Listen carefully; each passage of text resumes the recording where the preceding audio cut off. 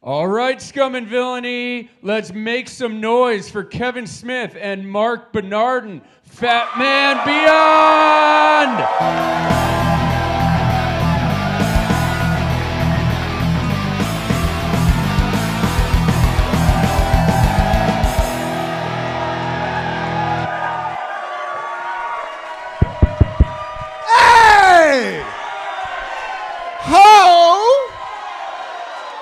Welcome to Fat Man Beyond. I'm Kevin Smith. I'm Marc Bernardin. Hey! Welcome, everybody. Great to be back. Sold out show here at Scum Villainy Cantina in Hollywood, on Hollywood Boulevard. Put your hands together so the folks at home know you're real.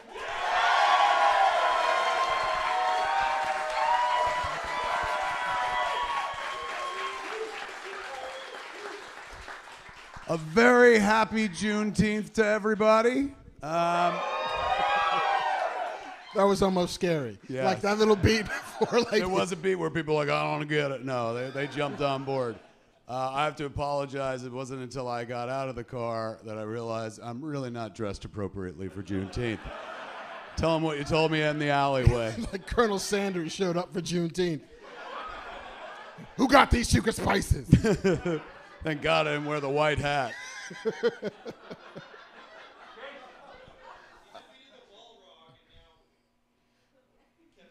That's true. Good point. Good point. I did almost die. Yeah. I mean, as long as there's no like Klan hood in your fucking closet. Truly. Like Don Johnson. Truly, man. Hey, Walt, before we dive into things, be like Linus in the fucking Peanuts Christmas special where they put a light on him and he has to explain the meaning of Christmas. And explain Juneteenth for those folks at home who are like, do what? Yeah. Boys and girls, as we gather around the whatever anti-slavery fire we have here, Juneteenth is a celebration of the day where the residents of Galveston, Texas learned that slavery had been abolished. Ooh, what was that? Galveston chiming in. I know. Over to Galveston, yes. Live from Galveston. No, because, you know, the Emancipation Proclamation allegedly freed the slaves, but it turns out that nobody told them. And so it took the Union Army to eventually make its way throughout what was the country at that point, and the last place they made it to was Galveston. So it took 2 years to tell everybody, by the way, you don't have to go to work anymore. And so that is the reason why we now celebrate. It was June 19th, 1865. So that's why it's Juneteenth. That's why we celebrate. It is not just a black holiday, it's an American holiday because, you know. It's a federal holiday now. It's a federal holiday. So to my white friends, you can now come to the barbecue today. Tomorrow's another story, but today is fine. Just don't bring potato salad with raisins in it. No. Oh, hell no. And thank you for the Wakanda Forever. Themed appropriate. See, I'm not fucking around. All right. It is also, we're just coming off of Father's Day. Happy Father's Day to you. Happy Father's Day to you. Happy Father's Day to all the... Happy Father's Day to all you motherfuckers out there. What did you do for Father's Day? I watched movies in my house without my children. What every dad wants. Oh, can you take the reasons for Father's Day away from me for a couple of hours? But no, it was lovely. Like my kids made me breakfast in bed in the morning. Fucking tradition. Then I didn't do anything all day. I watched movies. I watched Time After Time. What was the last time you saw Time After Time? The Malcolm McDowell, David Warner. Hunting Jack the Ripper. H.G. Wells v. Jack the Ripper. Probably within the last 10 years. Yeah? Yeah. The movie really fucking It holds fucking up. holds up, right? Yeah. It was actually like one of my first time travel movies that explained the concept to me as a kid. But I was like, oh, that's wild. Yeah, that's how that works. And I felt very on brand for a stretch where I was going to be talking about The Flash. So I'd watch a good time travel movie. And there's a preview of Mark's opinion of The Flash, everybody. Can I tell you my favorite part of The Flash weekend? Because I watched it, let me see, I saw it at the premiere on Monday, so a week ago from today. Then we had screenings at Smog Castle Cinemas, Watch with Kev, so I watched it 3 nights in a row. So guess how I feel about it. But my favorite moment outside of the movie itself, movie proper, was I watched it with Harley, my daughter, on Thursday. Yes, it was adorable. She was in Jersey shooting an indie film, and so I picked her up. She came down to Smog Castle with Austin, Blockchain Coltrane from Clerks 3, her boyfriend. And so we're sitting there watching, and I've already seen it at the premiere. And so I'm sitting there watching it with her, and about halfway through the movie, she's talking about the two Ezra Millers on screen. And my actress daughter whispers to me, "Do you think they got paid twice?" And if I had a pause button in the theater, I would have paused it and been like, "Who raised you, man?"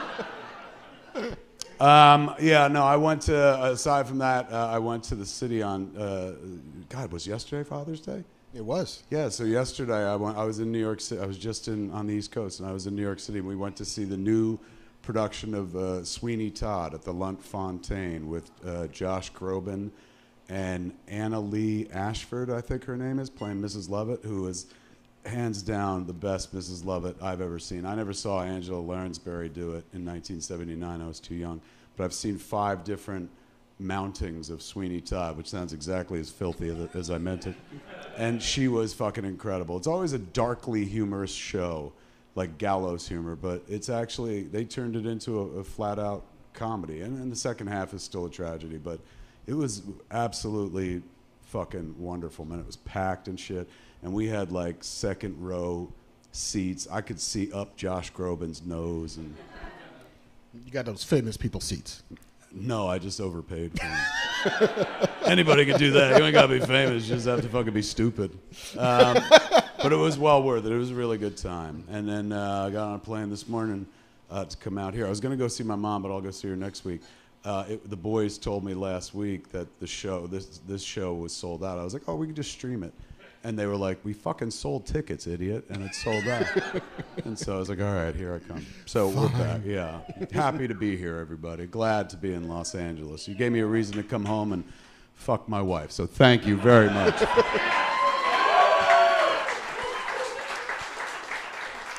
That's why I'm wearing this kingpin-like jacket. It's like the green jacket at the Masters, like, here's what I get every time. Just white as the cum that's shot from my dick. Speaking of which, we got a sponsor to read about.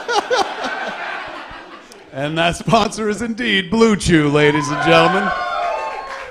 Tonight's episode of Fat Man Beyond is sponsored by a couple people, but first up, the good folks at Blue Chew, man. How well does Blue Chew work? You can get a month for free, so you might as well try it, man. You're going to like it, and so will your partner.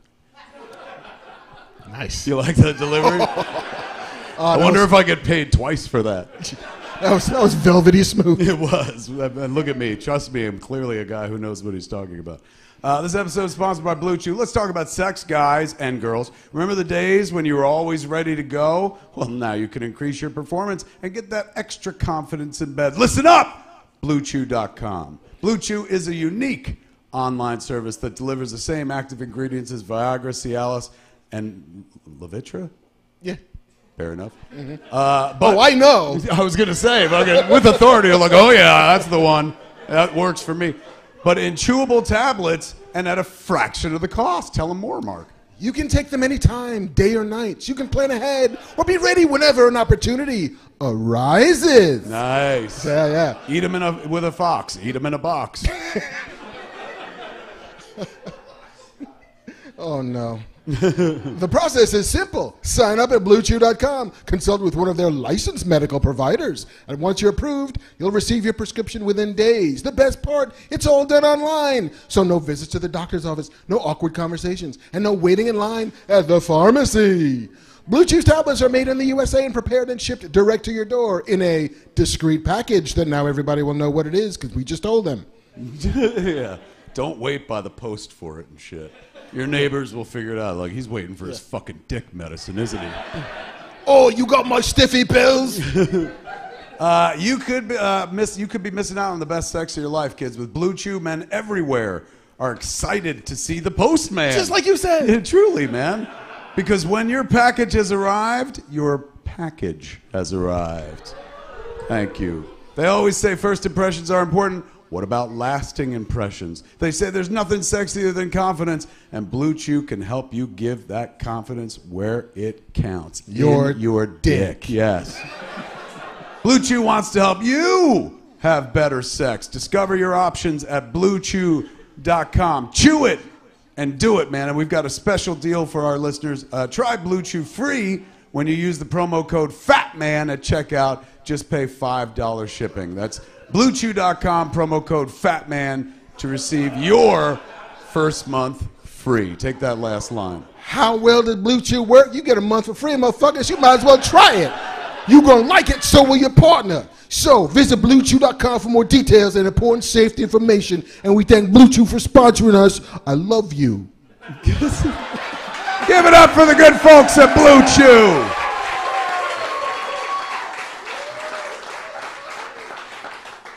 Blue Chew works fast. How fast? Barry Allen fast, kids.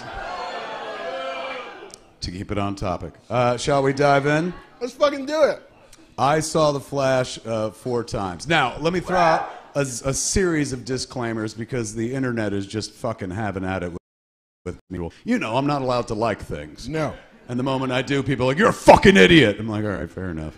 Let me say this. The issues that people have brought up time and time again to me, when I say I like a thing, they try to knock you off your fucking high horse of enjoying a thing.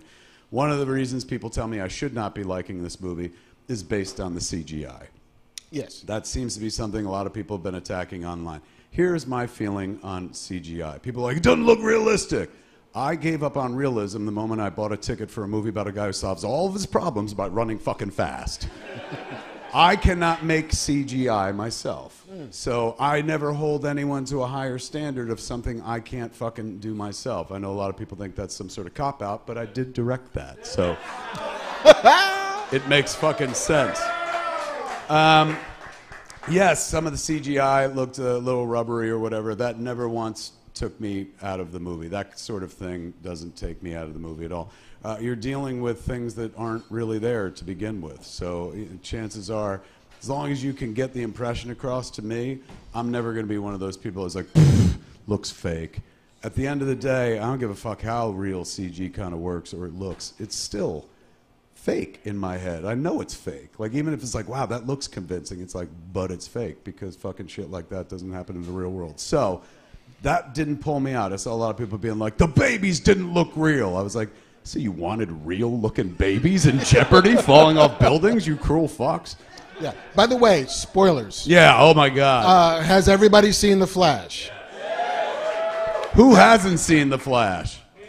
What the fuck is wrong with you now? You weren't alone, I assure you, man. I saw the box office It's your grosses. fault, guys, why there's got to be a Flash 2. It's you and you guys. Yeah. Let's see. What did I think?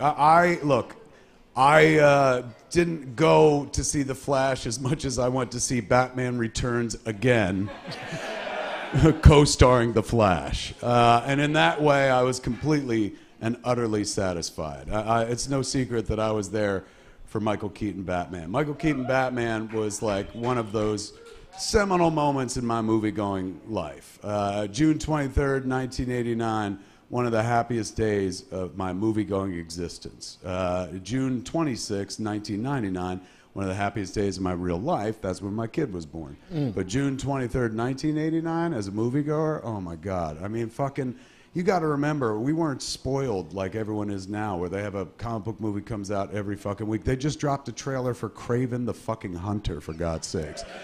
But when me and Mark were kids, they didn't have that sort of thing. We had a Batman, 2 Batmen growing up. We had the Super Friends Batman, and we had Adam West. And so when 1989 Tim Burton's Batman came out, my review of that movie was like, oh my God, finally, the most realistic Batman that's ever happened. Which now has been a dated comment and whatnot. So between that and 3 years later, Batman Returns coming out, and admittedly, I'm more of a Batman fan than I am Batman Returns. I know a bunch of people on the internet are now chewing me a new asshole, but I like the first one just a little bit more. I was so excited for this movie. The moment they announced Michael Keaton was involved, I was like, that's fucking fantastic. And I base everything on what I like, right? So I was like, this movie's going to make $2 billion, man. Because who the fuck doesn't want to see Michael Keaton put the fucking suit back on and shit? Apparently a lot of people don't give a fuck about You got very specific feelings about June 23rd, 1989. Very much so, yeah. Others not so much. There's an entire generation that could give a fuck less about Michael Keaton being Batman because he was never that Batman. That's the nice thing about this Batman concept. Everybody gets one. You know, like fucking our parents or like Ralph Garman, who's a little older than me, my Hollywood Babylon co-host. His Batman will forever be Adam West. My Batman will forever be Michael Keaton. For some people, it's Christian Bale. For others, it's Batfleck, who's also a bit of mine as well. But like I've seen him naked, so that shouldn't count and shit. Then there are people that are like Rob Pattinson. Go fucking figure. So everybody, and don't forget, there are largely a bunch of us who will always think of Kevin Conroy as the king of all Batman. So. Everyone gets the Batman they deserve, and I really deserve the Michael Keaton Batman and loved that Michael Keaton Batman so damn much. Was alive for the hype when that movie came out. Before the movie came out, when they announced Michael Keaton was cast, there was no internet in 1988, 89, and still that news broke the fucking internet. Because people were like, ew, Mr. Mom, Mr. Beetlejuice is going to be Batman. And for a year, you had to hear that shit. In the mainstream press and in comic book stores, people bitching about Michael Keaton. I believed in him, man, because I'm a big fan of Michael Keaton, period, as an actor. And he had just come off of Clean and Sober, where he gave a dramatic performance. Most people know him from his comedy stuff, but Clean and Sober showed that he could do darkness. He could do something real. So all that fucking hate for Michael Keaton as Batman went away when the New York Post published what I think is the first photo of Michael Keaton in the Bat costume, wearing in the Bat suit, next to the Batmobile. And then suddenly that piece went everywhere in the world and everyone started shutting up. And you remember how seriously that release was treated. Like Times Square had the Bat symbol for like 1 year straight hanging up. People were getting the fucking Bat symbol carved into their hair and shit. There were people who didn't fucking know anything about Batman who jumped on the Batman train. And I'm not one of those like fucking garage band fans where it's like, I liked it when it was cool. The more the fucking merrier, man. The more people liked Batman in 1989, that was not a bad thing for me. That was a good thing for me. I never liked being alone, liking a thing that you could only explain to a few people. More people jumped on, that was great. And also, more people jump on, they can ask you all sorts of questions that you can answer for them. Like during the pandemic, I watched every Marvel movie with my wife, and part of the fun was just watching a Marvel movie with somebody who'd never seen it before. The other part was when she was like, I don't get it, and I could pause it and be like, well, let me tell you the story. I'll tell you the movie story, the comic book story, and the fucking what the internet says. And we do it in half an hour on that and start the movie again and shit. So I was never one of those people that was like less, I like more. I like when more people come in. For example, when we talked about it, when Across the Spider-Verse, I saw that at my movie theater, it's Mock House of Cinemas. As I was sitting there watching it, I was thunderstruck by the notion that here's a movie that goes so deep, not just on the multiversal concept, but on fucking Spider-Man. That like it's mainstream, it's making all this fucking money. It's not making money from just people who read the comic books.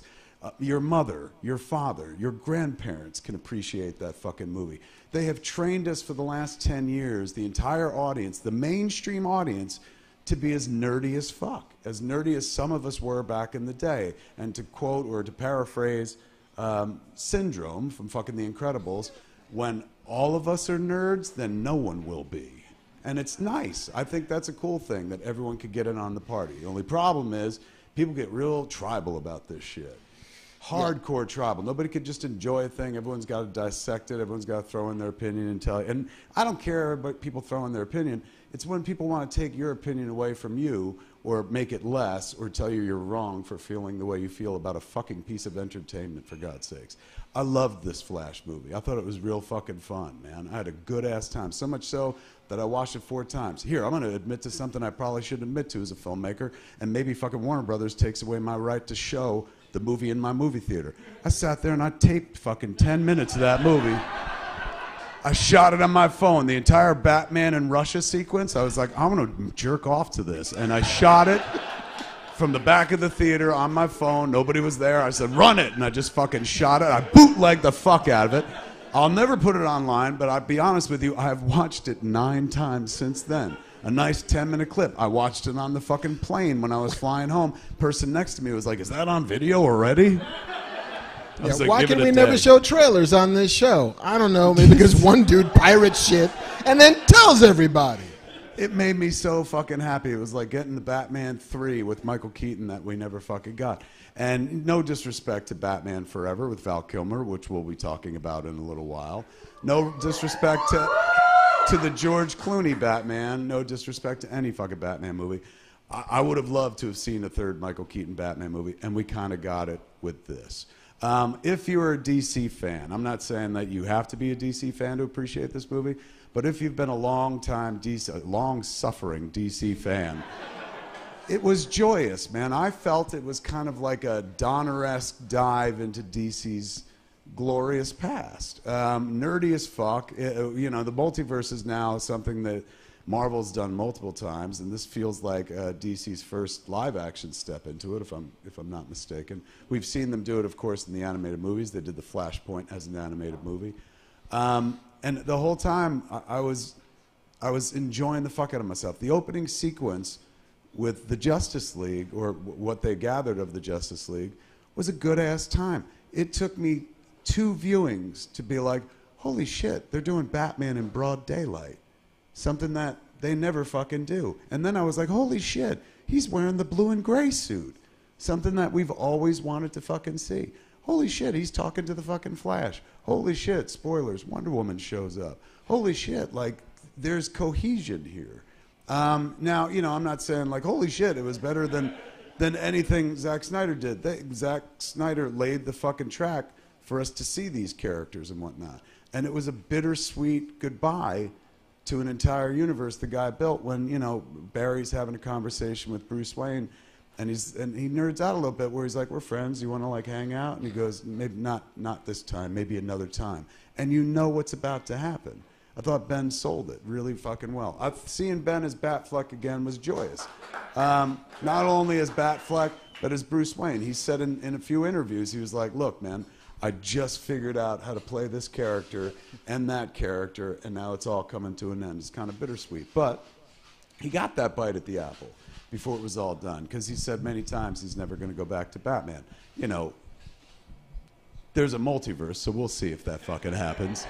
You know, I could see a world where 10 years from now, after he's lived a bunch of other life and done other things, that if someone, because I know Ben loves The Dark Knight Returns in a big bad way. Most of us do, but like fucking all through Chasing Amy, he read that on the floor of my condo. He slept on the couch and shit. And he was always like, why can't somebody do this as a fucking movie? And, you know, when Zach did BVS, he got damn close. He got to wear the outfit and shit. There were elements of Dark Knight Returns. So I can't imagine if somebody backed up a money truck 10 years from now and said to a fucking nearly 60-year-old Ben Affleck, do you want to do The Dark Knight Returns? He might say yeah, and that would be glorious. But for right now, he had to put the cowl away, and he seems to have had a good time doing it. I know a lot of people online like went after him as a smiley Batman, because at one point he smiles, God forbid, and shit. And people were like, what the fuck? It wasn't bad. I thought it was a cute little joke with the lasso of truth. They've done the joke before, but I liked what they did there. If you listen very fucking closely, man, because I've watched it 4 fucking times, when Batfleck is holding the Wonder Woman's lasso of truth, he can't help, well, at first he's like, I can't say thank you because of my large ego that I've built, you know, to deal with childhood trauma and shit. And then she says, this is the lasso of truth. And you hear him say, he throws the line away, but I thought it was hysterical. He goes, I don't know why I'm trying to get rid of crime. I should get rid of poverty. I have all this money. It's really fucking fun, shit like that. I think, what was her name? Christina Hodson? Hodson, yeah. Wrote the screenplay. She wrote... Bumblebee. Did she write Bumblebee as well as the other movie, Birds of Prey?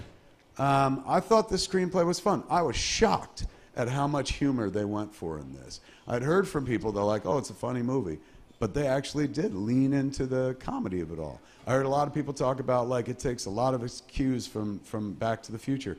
I mean, it flat out did Back to the Future jokes. they leaned into it so much. Definitely more lighthearted than Jeff Johns' original Flashpoint take on the same subject matter. They kind of, you know, took one layer of Flashpoint and then did their own fucking thing with it.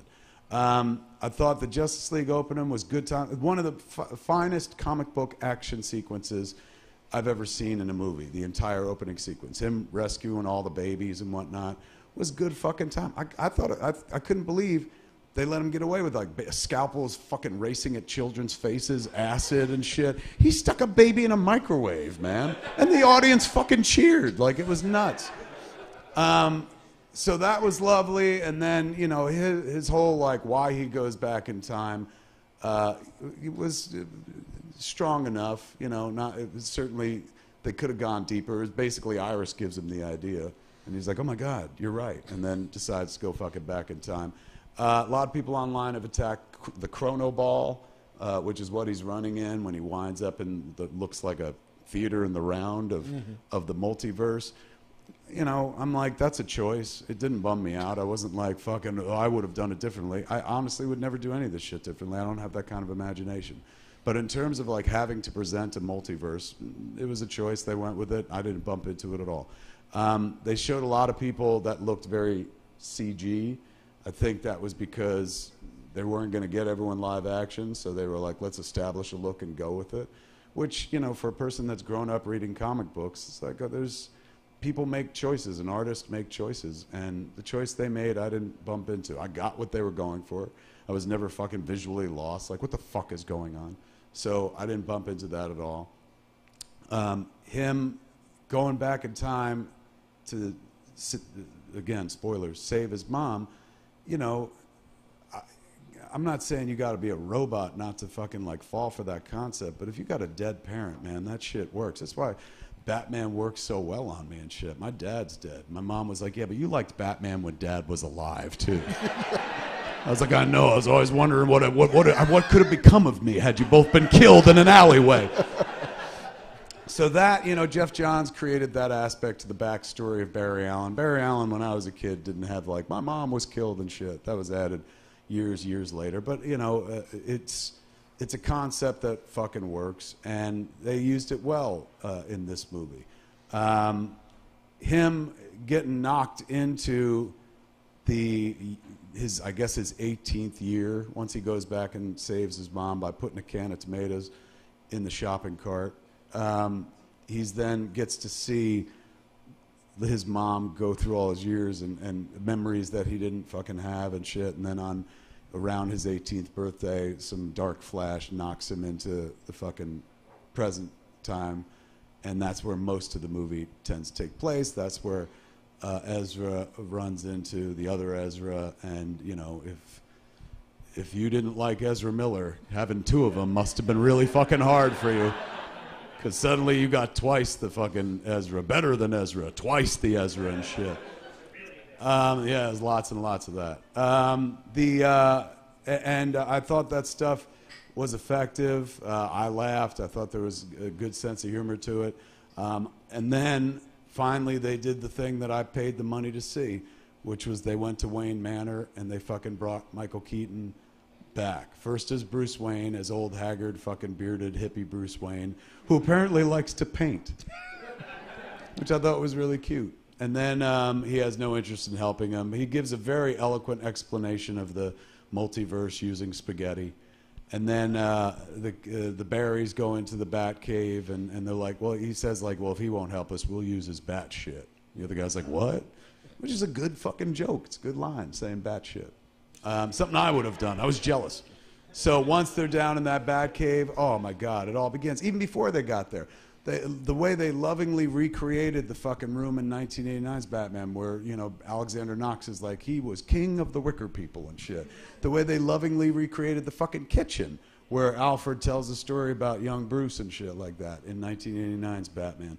Like, it was crazy. They would spend such a short time in these giant fucking sets. Like, if it were me, I would have set the whole movie in that one fucking room, because I'm like, you know how much it costs to rebuild this shit?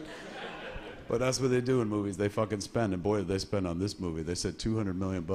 It's kind of part of the problem with the whole thing. Is like, when you spend that much money, then you got to make so much money back. And boy, they spent a lot. But this is a movie that's been in production in one way or another for the better part of 9 to 10 years, with its series of problems that it was fraught with. So once they lower the fucking Batwing, and once you see Michael Keaton in the suit, and he does the line which he's been doing in the trailers and shit, where he's like, "Yeah, I'm Batman." We were off to the races for me, man. Michael Keaton played it exactly like he played it in '89 and '92, like a solo act who doesn't really relate well to others.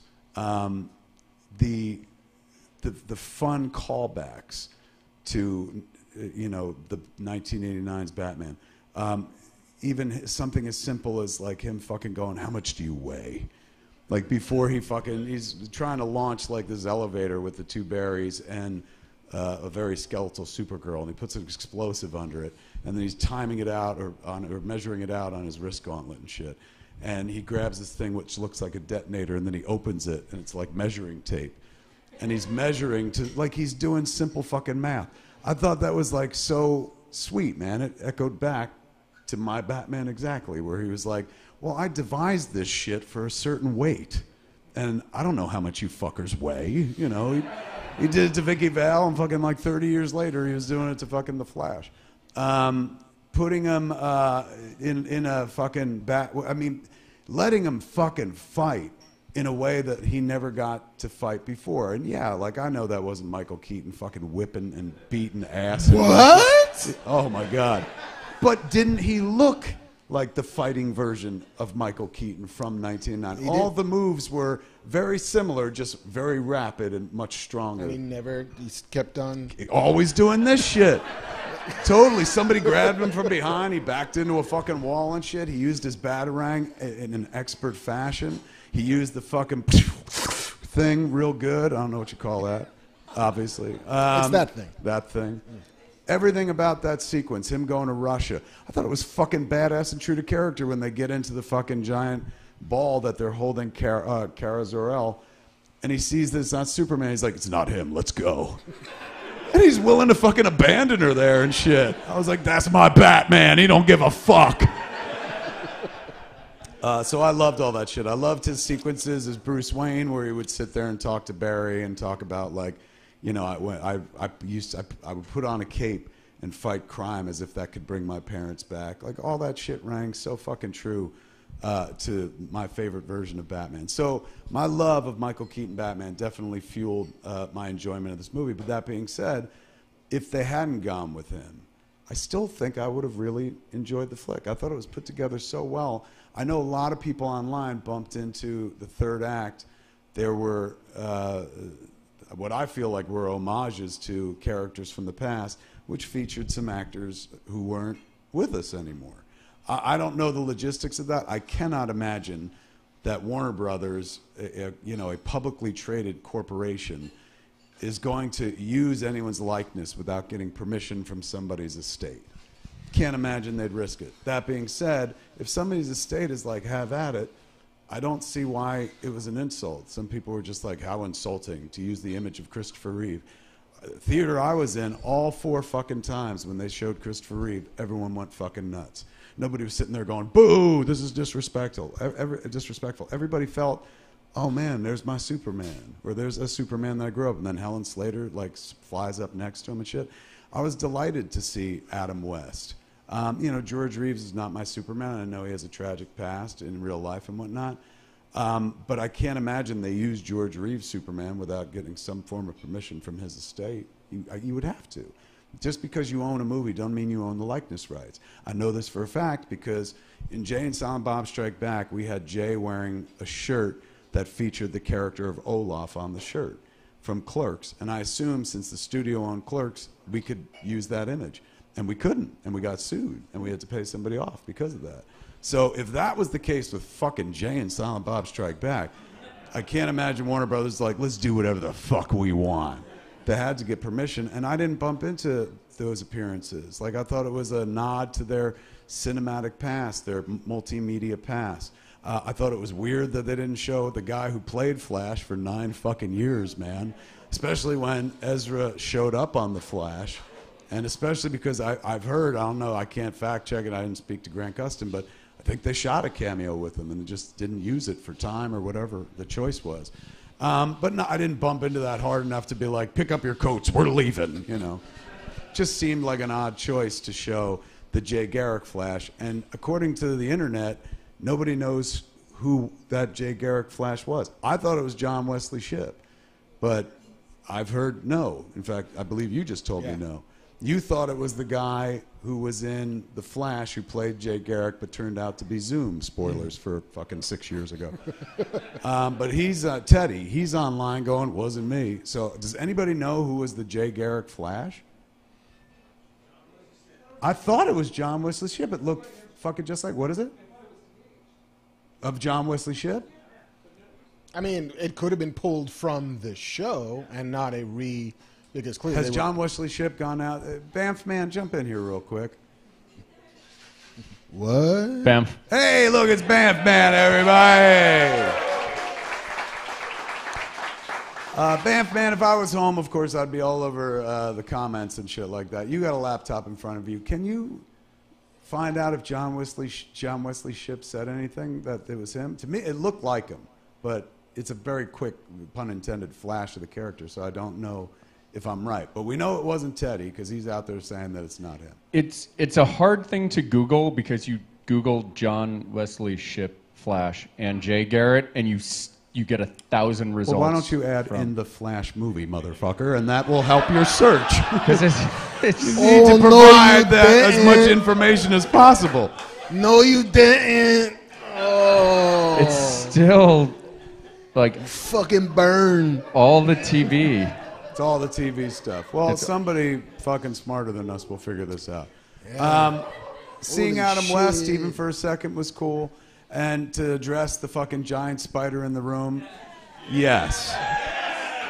I was dumbstruck and delighted to see fucking Nick Cage fighting a giant spider in the third act, man. In the third act. A lot of people ask me, like, what the fuck did you know? I knew because Russ Burlingame at comicbook.com had reached out to me a couple weeks back, like when my mom first got sick and I was in Florida and shit like that. And, I was feeling kind of in the dumps because at one point they were like, you got to get hospice care for her, which is never a good fucking sign. So Russ was like, I could really cheer you up, man. He's going, but in order to do that, I have to spoil a piece of the Flash for you. And I don't really care about that kind of thing. So I was like, go ahead, spoil it. And he was like, Nick Cage shows up as Superman and fights a giant spider. And I was like, get the fuck out of here. And I can't say this for a fact, but my mom got better after hearing that news. So a shaft of light beamed in. Do with that what you will. I was like delighted when that moment happened at the premiere. I was sitting next to Jennifer, my wife, and when it fucking popped up on screen, I turned to Jen and I was like, "That's my Superman." And Jennifer, who has been with me for 25 years, was like, "Yeah, I know." She goes, "I've heard the fucking story and shit." I got a second bite of the apple when I watched it with my kid, who I was like, well, she don't fucking know. So when that came up on screen, I turned to her and I was like, that's my Superman. She goes, Dad, everyone knows that. You've been talking about it for years. Yes, for a guy who told that story over and over again, to see it show up was delightful, man. As I've told many outlets, Rolling Stone, comicbook.com, a bunch of people have asked for a comment on it. I'll say the same thing here. I have spent the better part of 30 years of my career given shout-outs to pop culture. And I've now lived long enough, and my career has lasted long enough, where pop culture is starting to shout back. And that is really fucking nice. Yes. That being said, I don't feel that was just a shout-out to me. That's a shout-out to Tim Burton. That's a shout-out to Nick Cage. A lot of people have been involved in this ill-fated Superman, and a lot of people can lay claim to it, not the least of which is John Peters. Now, fucking, if all weekend long, everybody's been blowing me up in my texts and on Twitter going like, what the fuck, your mind must have been blown. If you think my mind was blown, I wish to God I could have been next to John Peters when he saw this, because I'm sure that motherfucker was like, I knew it would have worked. Because it looked fucking cool, man. Like for the 12, 15 seconds, whatever it was, I was convinced. I was like, fuck, they should make that movie now, man. Nick Cage looked badass and shit. And in a world of multiverses where we've got like 86 different Batmen, why can't we have a fucking Nick Cage Superman movie, man? Throw somebody fucking $75 million and be like, do with it what you can. Fucking do the Mandy version. Give it to Panos Cosmatos and do the Mandy version of fucking Superman Lives. Why not? I guess probably after Flash, no chance. Yeah. When we get into the third act, one thing I thought was kind of effective. They did a bad job at hiding that young Barry would eventually be the villain. That was the one thing I thought was strange. The whole movie is yes, Zod is there, but really the movie doesn't have a villain so much. You know, Zod is a threat, but it's not like fucking Barry. Barry's fighting grief. Seems to be the big enemy. That's the driving factor that sends it back in time and whatnot.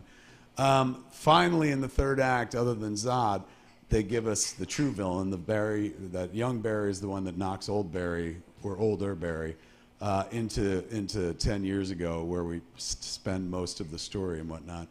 And I liked that. I thought it was kind of dope the way he was just like, young Barry was like, no, he wouldn't accept the deaths. And he was like, again. It's like shows a real video game mentality, man. An entire generation raised on like, we'll just hit restart and fucking go, which is something you can't do in the real world. And I thought it was kind of bittersweet that they went with that in the movie as well, where older Barry at one point goes, this world dies today, like no matter what we do. And fucking younger Barry wouldn't accept it and has apparently spent fucking time immemorial trying to go back and fucking write it and write it and write it and couldn't do it the entire time. I thought that was kind of dope. Watching, I thought Supergirl was wonderful, but my God, like I was shocked when they, spoilers, deep spoilers, killed her off and then killed her off and then kept fucking killing her off and shit. I was like, there goes that franchise.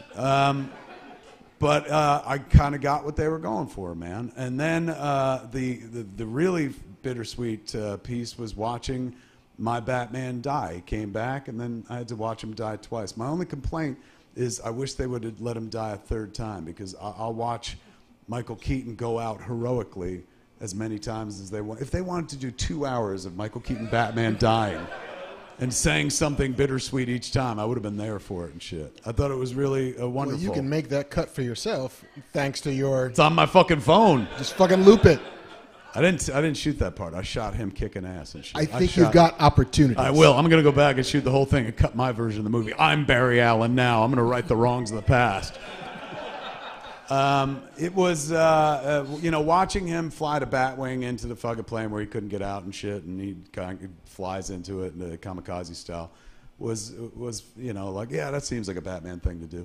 Thought it was badass as fuck, though, where he's fighting the space giant. He just keeps putting bombs on him, and finally his fucking head blows up, and that's when he's fucking, falls to the ground and shit. And then Flash is, holding him and talking to him, and he's like, he says, I can't bring you back, can you? Can I? And he's like, you already did, kid. Like, oh, come on, man. You got to be a fucking robot not to be touched by that and shit. Fuck! I loved it. I loved that moment and stuff. When Barry has to face the inevitability of, like, all of this was my fault by his Tony Stark moment that he created all this by making a choice and sticking a can of tomatoes in a cart. I liked that scene. I thought it was strong when he went back and saw his mom. Somebody asked me in one of the Q&As I did at Smodcastle, like, do you think his mom knew it was him? And I was like, I don't think that's what they were playing for in the movie. I said, but it'd be hard not to know it's him. She takes his fucking glasses off at one point, looks exactly like her son. But, she just was like being kind to a stranger and shit like that. I thought that scene was effective, it made me glass up. And then, him, young Barry, kind of sacrificing himself, which is what kills old Barry, made sense. And then Barry running back through time, fixing things, coming back to a present where it's not, the PS to the whole fucking movie is the joke button is a Batman gets out of the car. And Ernie, Smodcastle keeper Ernie O'Donnell is my partner in Smodcastle, along with Ashley and Jeff Swan. They went to see it at CinemaCon, where I was supposed to go with them, but that's when my mom got sick and stuff, so I couldn't go. Ernie said that was the moment the movie ended. As soon as the door opened and a foot came out of the car, they cut it. And he was like, I think they were trying to surprise it, keep the surprise hidden. I think there's a world where they hadn't shot that until like fucking 2 weeks ago. Like, it feels like they were like, it could be anybody. And I'm sure they were asking Christian Bale for like months and months, hoping that he'd break down, and he was like, no. So they're like, all right, let's pivot. Let's do another Batman. And they just grabbed George Clooney, which was kind of fun and funny and cute and stuff like that. So I watched the movie 4 fucking times, enjoyed it 4 fucking times. Yes. Visual reference. And I'll watch it again a couple more times. I'm a comic book movie fan. I'm not discerning, kids. If you ever want to hear an intelligent take on this shit or a fucking, critical take on this shit, I hope by now you understand that it's never going to come from me.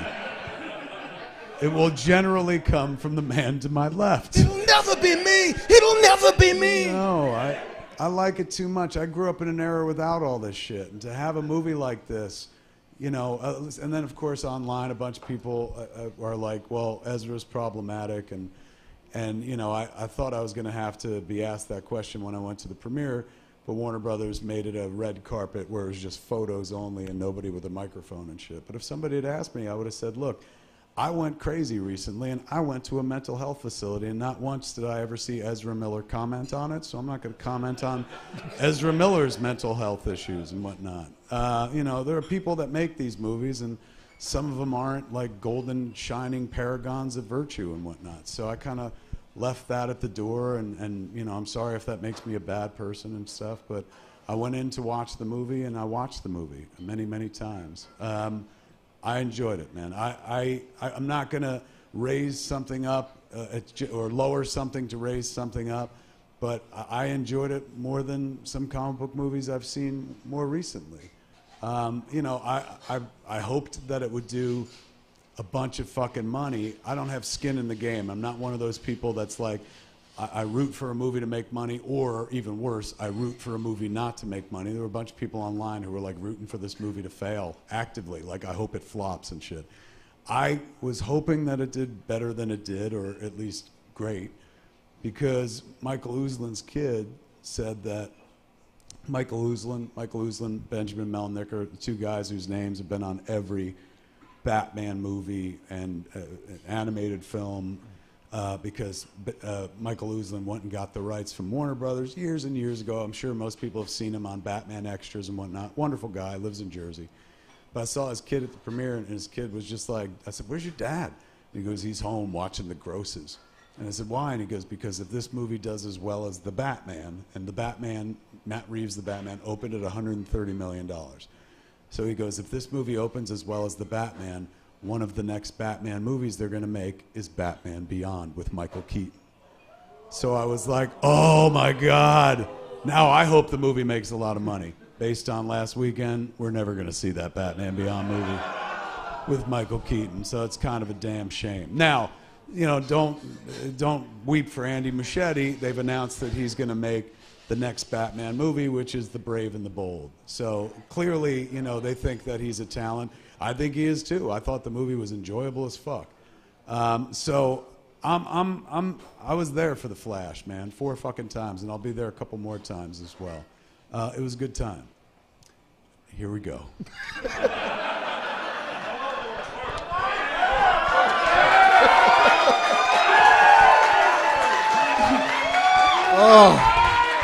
Oh man, I love a blood sport, you guys. This is great.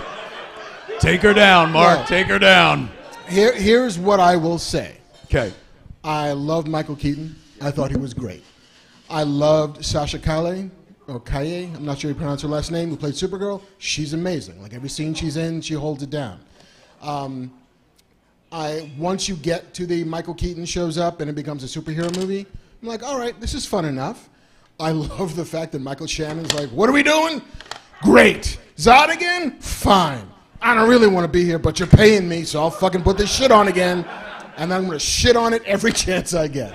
He did. He did kind of talk about it where he was like, well, look, in Man of Steel, I got to dive into a character. He's like, here they told me where to stand and told me what to say. And he said it was more like being an action figure. Something he was like being played with as an action figure, which I kind of get. Michael Shannon is a legit fucking actor, one of the greatest actors of his generation and stuff. And this movie, while it was fun to see him in the suit, didn't really allow him to act as much as he, is gifted to do so. Indeed.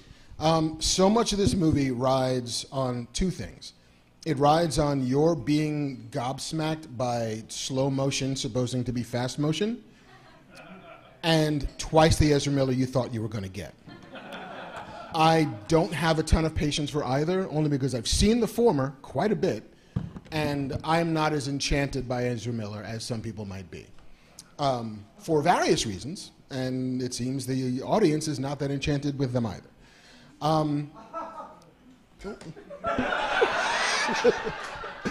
He just got that.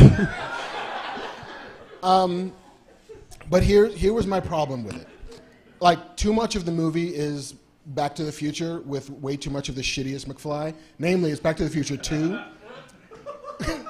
And it's the like... That's fucking low, man. It's the hapless, oh gosh, Dad, I'm home. What are we having for dinner? Oh, pizza? Man, I want it. It's that for an hour. And that's a bit too much of that for me. And while I'm here for a guy who just wants to see his mom again, I didn't understand how his mom being alive, a lovely white lady from suburbs, suddenly means that Superman is dead. Like, I couldn't connect those dots. Not only that Superman is dead, but he was dead before his mother would have been killed. Right? Like, that's the chronology. Like, by the time he saves his mom, he's 8, right? He's a younger person than fucking Superman is. Yeah. Or 12, however old he's supposed to be. Clark Kent would have already landed on Earth. Oh my God, you're right. And so, and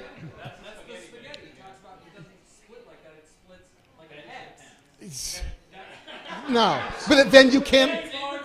Oh, it's the spaghetti excuse. It's always. What you're missing at home, kids. Front camera, please. What you're missing at home is. You can be Latino and white, you know. Okay, welcome Spain. Would you like to talk to Spain? They're all white people in Spain. FYI, they're European. Stop. There's a whole internet. Hey, happy Juneteenth, you guys. That doesn't know what's going on. Anyway. The audience argument was, the spaghetti argument is what negates what Marc just said. Yeah, except, again, it's one, quote unquote, white lady in the suburbs who is somehow involved with her death with interstellar events. Like, that is not a butterfly effect that I can fucking buy spaghetti. So, she was Spanish? Excellent. Thank you.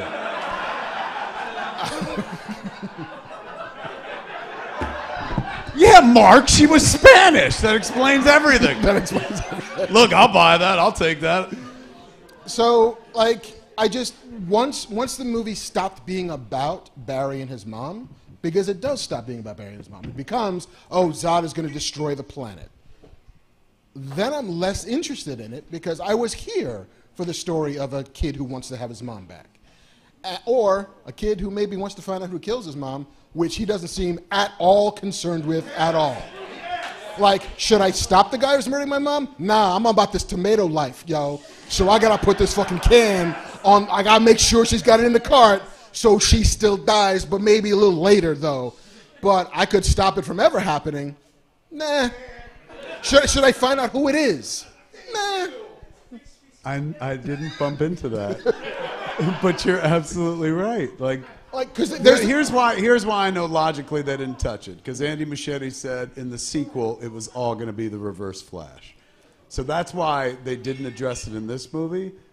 But what did you say out in the alleyway beforehand? I don't remember. It was I said that to Marc. I was like, well, Andy Muschietti said that that's what they were going to do in the sequel. Oh, yeah. And don't set the table for tomorrow when you're cooking a meal today. Yeah. Like, you may never get to tomorrow, so make the movie that answers these questions. Like, at the very least, tell me why he doesn't care. because he doesn't at all. And his magic solution for this is, I'm gonna put these fucking cans up on the top shelf just so my dad can suddenly, like, his face can be on the screen. I can spring him from jail, as opposed to, hey, coppers, here's the guy who killed my mom. I guess that would have made a lot more sense.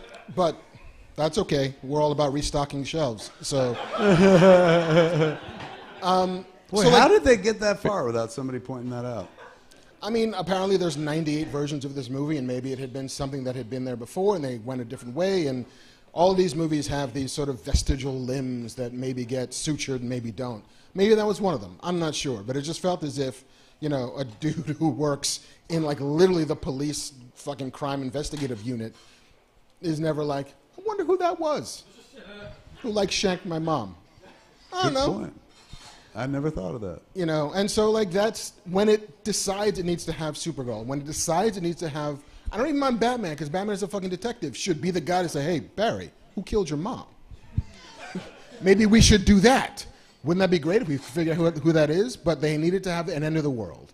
They needed to have some giant pulsing. Wait, you're saying Batman should have asked that question? Yeah. Don't attack Michael Keaton Batman. He's fucking infallible. He's like the Pope. He's the Pope. I'm not sure how infallible the Pope is. Like, listen, I didn't hate this movie at all. Well, I put that on a poster. I mean, that is my standard, like, I didn't hate this movie. 2 thumbs kind of to the side.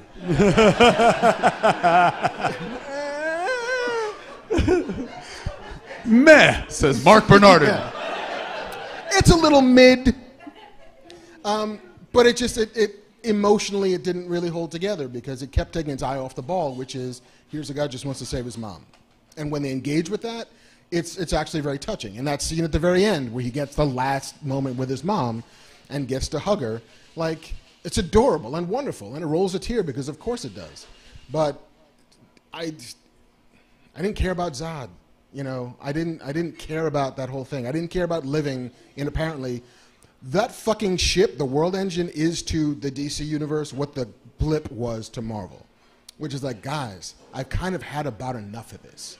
Is there another story we can tell that is not about this? And it seems as if that answer is not quite.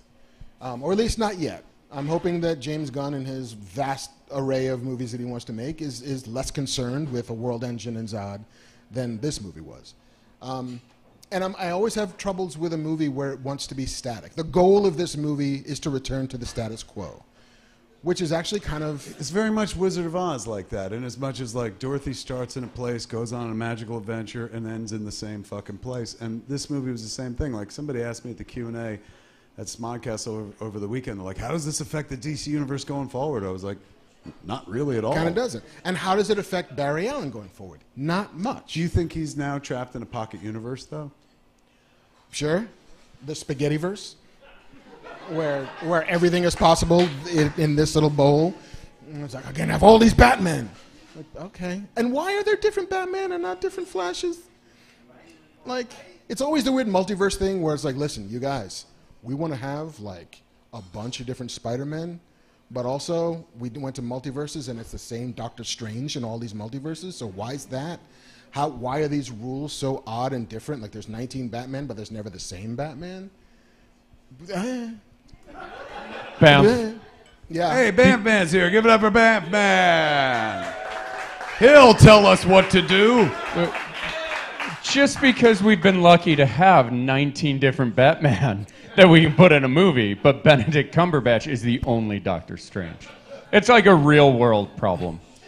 Except you could 100% cast a bunch of pale British dudes to also be Doctor Strange. Like, that's cheap. Like, BBC's got him on speed dial. So like, I don't know. And I kept on wondering why there's no Linda Carter. Yeah. You know, like, if you're going to show me the parade of various people in various universes, fucking Linda Carter, yo. That's true. You know, where's Michelle Pfeiffer? Like, where's like, that Michael Keaton Batman did not have a story of his own. His story is entirely Barry's story, except for when he says, I had to lose my parents because his parents got to die, I guess. And, like, but what does he want? What's his regret? And you fucking got Michelle Pfeiffer, who's still alive and still acting and still hot as fuck. Like, give me a scene with Selena Kyle and Bruce Wayne where he regrets fucking that up because he was an asshole. Like, do the thing. Do the job, guys. So listen, hey, if you love this movie, I'm so glad you love this movie. If you like this movie, hooray for you. It made $55 million this opening weekend, which is worse than Black Adam. Yeah, that was really bad. They were original estimates 2 months ago. It was going to open 140 million. Then they readjusted last month, or when it went up on tracking, to say like it's not going to do that much. You know, we're hoping to get to 90 or something. Then that number kept coming down. Even on Sunday night, they were saying, or Saturday and Sunday, they were projecting 60. With another 10 on Juneteenth. Correct. Which a lot of people were like, why do you suddenly think it's going to make 10 million on Juneteenth? It's not because of all the black people in the movie. One. Kind of. Like, Iris West is barely a character in this movie. I even forgot she was in the movie, and somebody was like, no, freaking Kirstie Clemens is there. I was like, oh, that's right. So he was never making like $10 million. No, and so now it's, as of today, they talked about, like, what did it do, 50? It did 55 for the 3 days, and then I think another 6, so 61. So that's definitely less than Black Adam, definitely less than, well, Black Adam was their bar, because they were going like, it's got to do better than Black Adam, because Black Adam was considered a tank. Yeah. And so if it doesn't, then my God, what is this considered? I haven't seen anyone call it a flat-out flop, but they are saying it's a huge disappointment. It is, and you know, nobody's really sure why. You know, there's a lot of Monday morning quarterbacking. There's a lot of second guessing. There's a lot of, you know, was it the fact that you didn't have a star who was going to do press?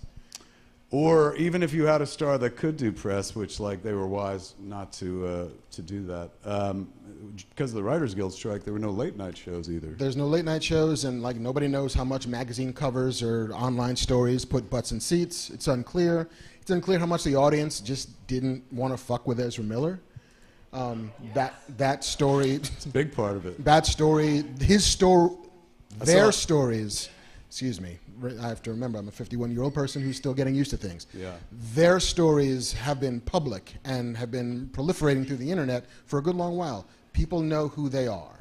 They know what they did. And so whether those things get exonerated, whether he's indemnified, whether he's whatever those things, whether they are getting the help that they need and going through treatment and will emerge a different person and a better person.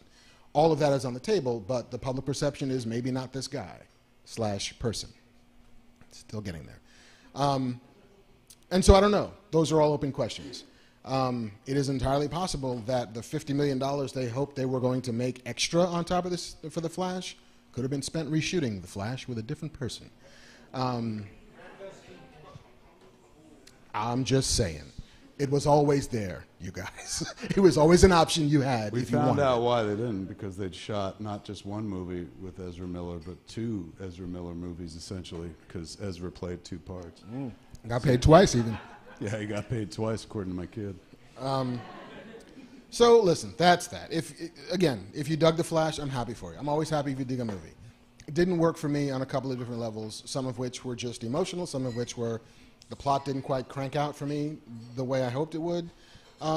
Nostalgia only ever goes but so far. Not for me, man. Nostalgia, that's all you need. You don't even need a plot or good acting or good CG. If it's just a pure fucking shot of nostalgia to my heart, man, I'm like, oh, this is the best. But again, I'm not known for my discerning taste and shit. I did make yoga hosers. Can I have this shit? Banff. Hey, Banff man, welcome back. So there's rolling back to who played the Jay Garrett Flash. Yes. Ooh, answers. There, a lot of people think it's Teddy Sears. Teddy but Sears has not. said it's not Teddy Sears. And so Teddy Sears has said it's not Teddy Sears. it is not. There's a lot of outlets that are saying it is, but it is not. But Teddy Sears has said it's not Teddy Yes. Sears. So the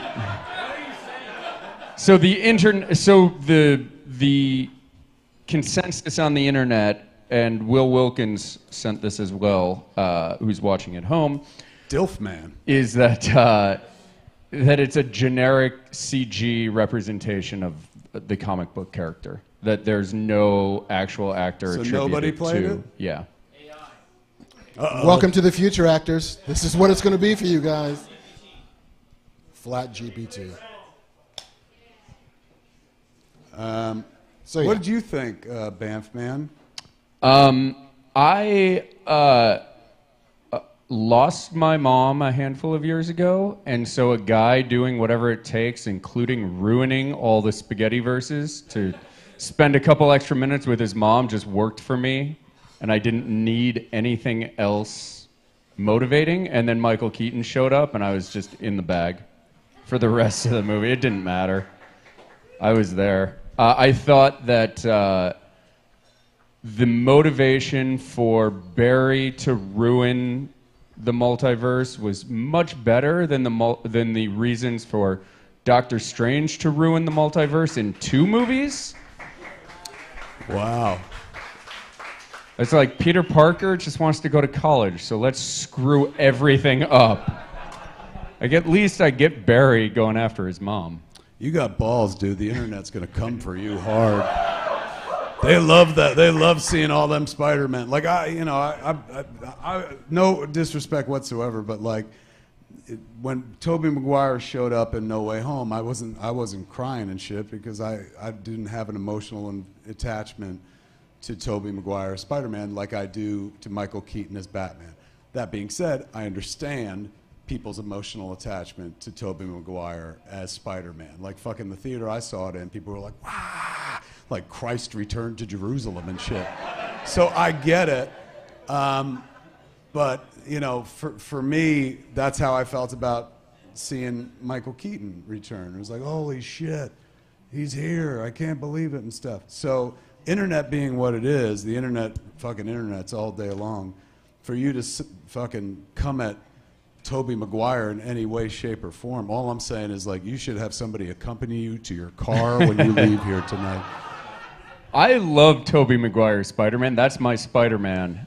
I just don't quite understand why Doctor Strange risked everything to get Zendaya into Harvard. I know exactly why. Fucking Kevin Feige wanted it that way. Which we saw in She-Hulk. They explained it, I Yeah, guess. exactly. just Feige. Yeah, so that's it, man. The Flash.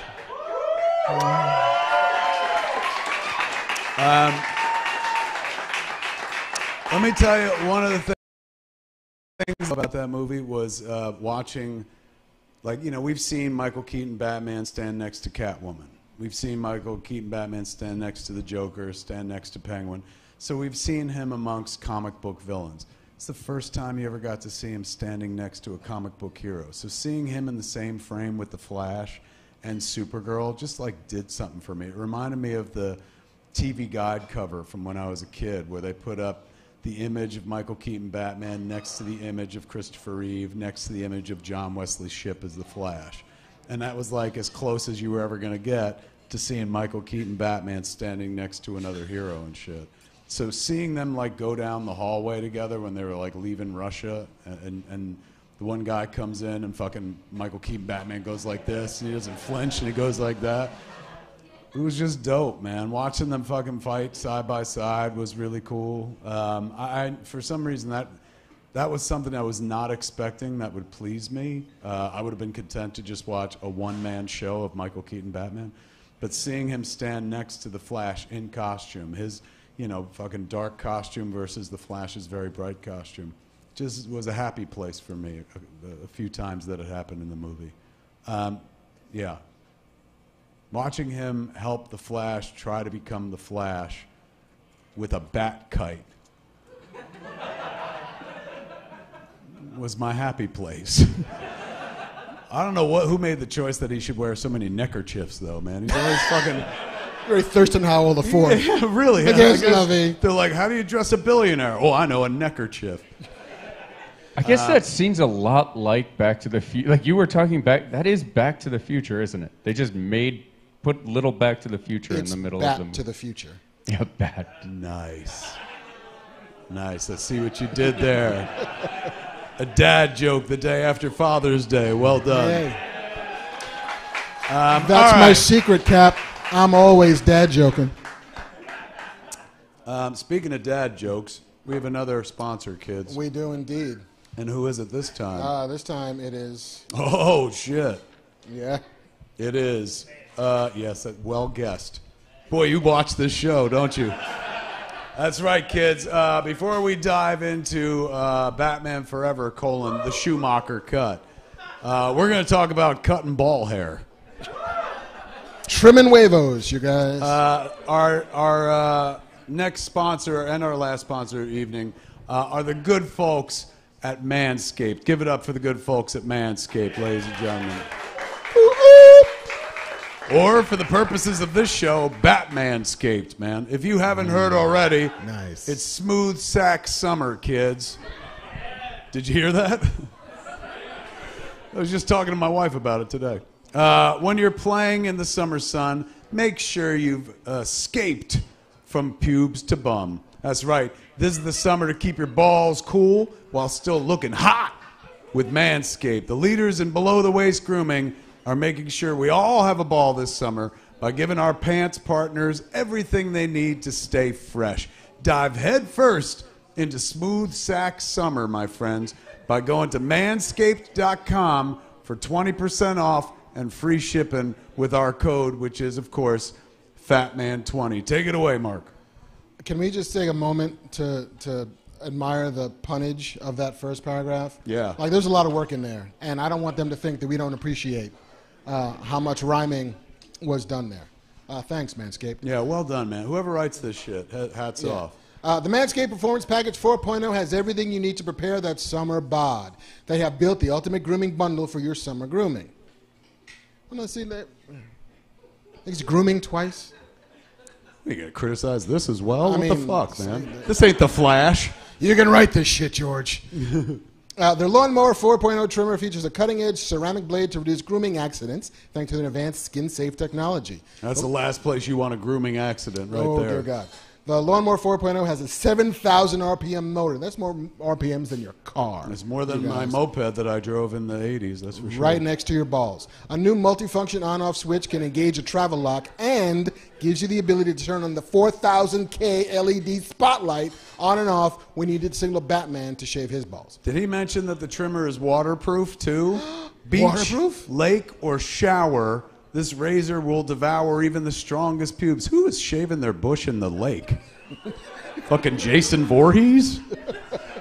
Now that you have the perfect haircut, use Manscaped's liquid formulations to keep that freshness even at the hottest summer barbecues, man. Most importantly, use the Crop Preserver Ball Deodorant to stay cool in the heat. With a soothing aloe vera formula, it's the best in the business for below-the-waist freshness, and this clear, drying formula will keep looking good while smelling good as well. Manscaped even threw in 2 free gifts to their Performance Package 4.0, the Manscaped Boxers and the Shed Travel Bag. Wearing sandals with some nasty-ass toenails during the summer months? Take a look at the Shears 2.0, a luxury nail grooming kit, which includes stainless steel nail cutters, tweezers, and grooming scissors. With the Performance Package, your balls will be ready to impress, but make sure you cover the rest with Shears 2.0. Get 20% off plus free shipping with the code FATMAN20 at manscaped.com. Go do it. We'll wait. Well, we got to go move on. That's 20% off plus free shipping with the code FATMAN20 at manscaped.com. It's Smooth Sack Summer, boys. Get on board or get left behind. And we thank the good folks at Manscaped for sponsoring Fat Man Beyond. Give it up for them, kids. All right, so I have not seen the Schumacher cut yet. So tell me about it. Let me tell you about the secret origins of the Schumacher Ooh, cut. very nice. So we were at Smod Castle Cinemas. I don't know if I ever mentioned this, but I own a movie theater. Where is it? In New Jersey, Atlantic Highlands, New Jersey. So we were doing, before all the screenings that I attend or the functions that I'm involved in, We do auctions of like fucking signed stuff, of rare props, of like costume pieces, just whatever I've got to augment the what we pull in at the theater, because film exhibition is a dying fucking medium right now. We bought a movie theater at the worst fucking time to buy a movie theater. So in order to keep the lights on, pay the staff and shit like that, we tend to do these auctions. So what was I auctioning? It was the Jersey Girl test scores. So I had a packet of test scores from Jersey Girl for like the first 3 or 4 screenings or something like that. And, you know, I held on to these. I'm a pack rat. I'm a hoarder. They could put me on that show. And I hold on to shit forever. And so that night I was like, oh, somebody will fucking buy this and stuff. So some of them went for like real money, man. Somebody bought one of them for like $250, which was awesome because it was like that bought my pain away from me, because these test scores, they were not fucking positive and shit. But one of them was the first test that changed the fucking movie, that made us take out all the Jennifer Lopez and stuff like that. So they were historical documents, man. Not so much that Nick Cage would go hunting for them one day and shit, but definitely for like a movie buff. So my man, what is your name again? So Joe Black is there at the screening. Joe Black you live out here, correct, Joe? So Joe lives out here, but he went back east for other things, or just to see Jersey Girl? Just to see the, I know, fucking give it up for him. He traveled the fucking world. Like Michael Shannon, he crossed an ocean of stars to fucking get... To kill this infant. Yes. To get to Smodcastle to watch the Jersey Girl, the Snyder cut, we call it. The longest cut of Jersey Girl there ever was. So we're doing the auction off the test scores, and during the auctions, it becomes an auction sometimes. People bid against each other, it gets real fun and shit.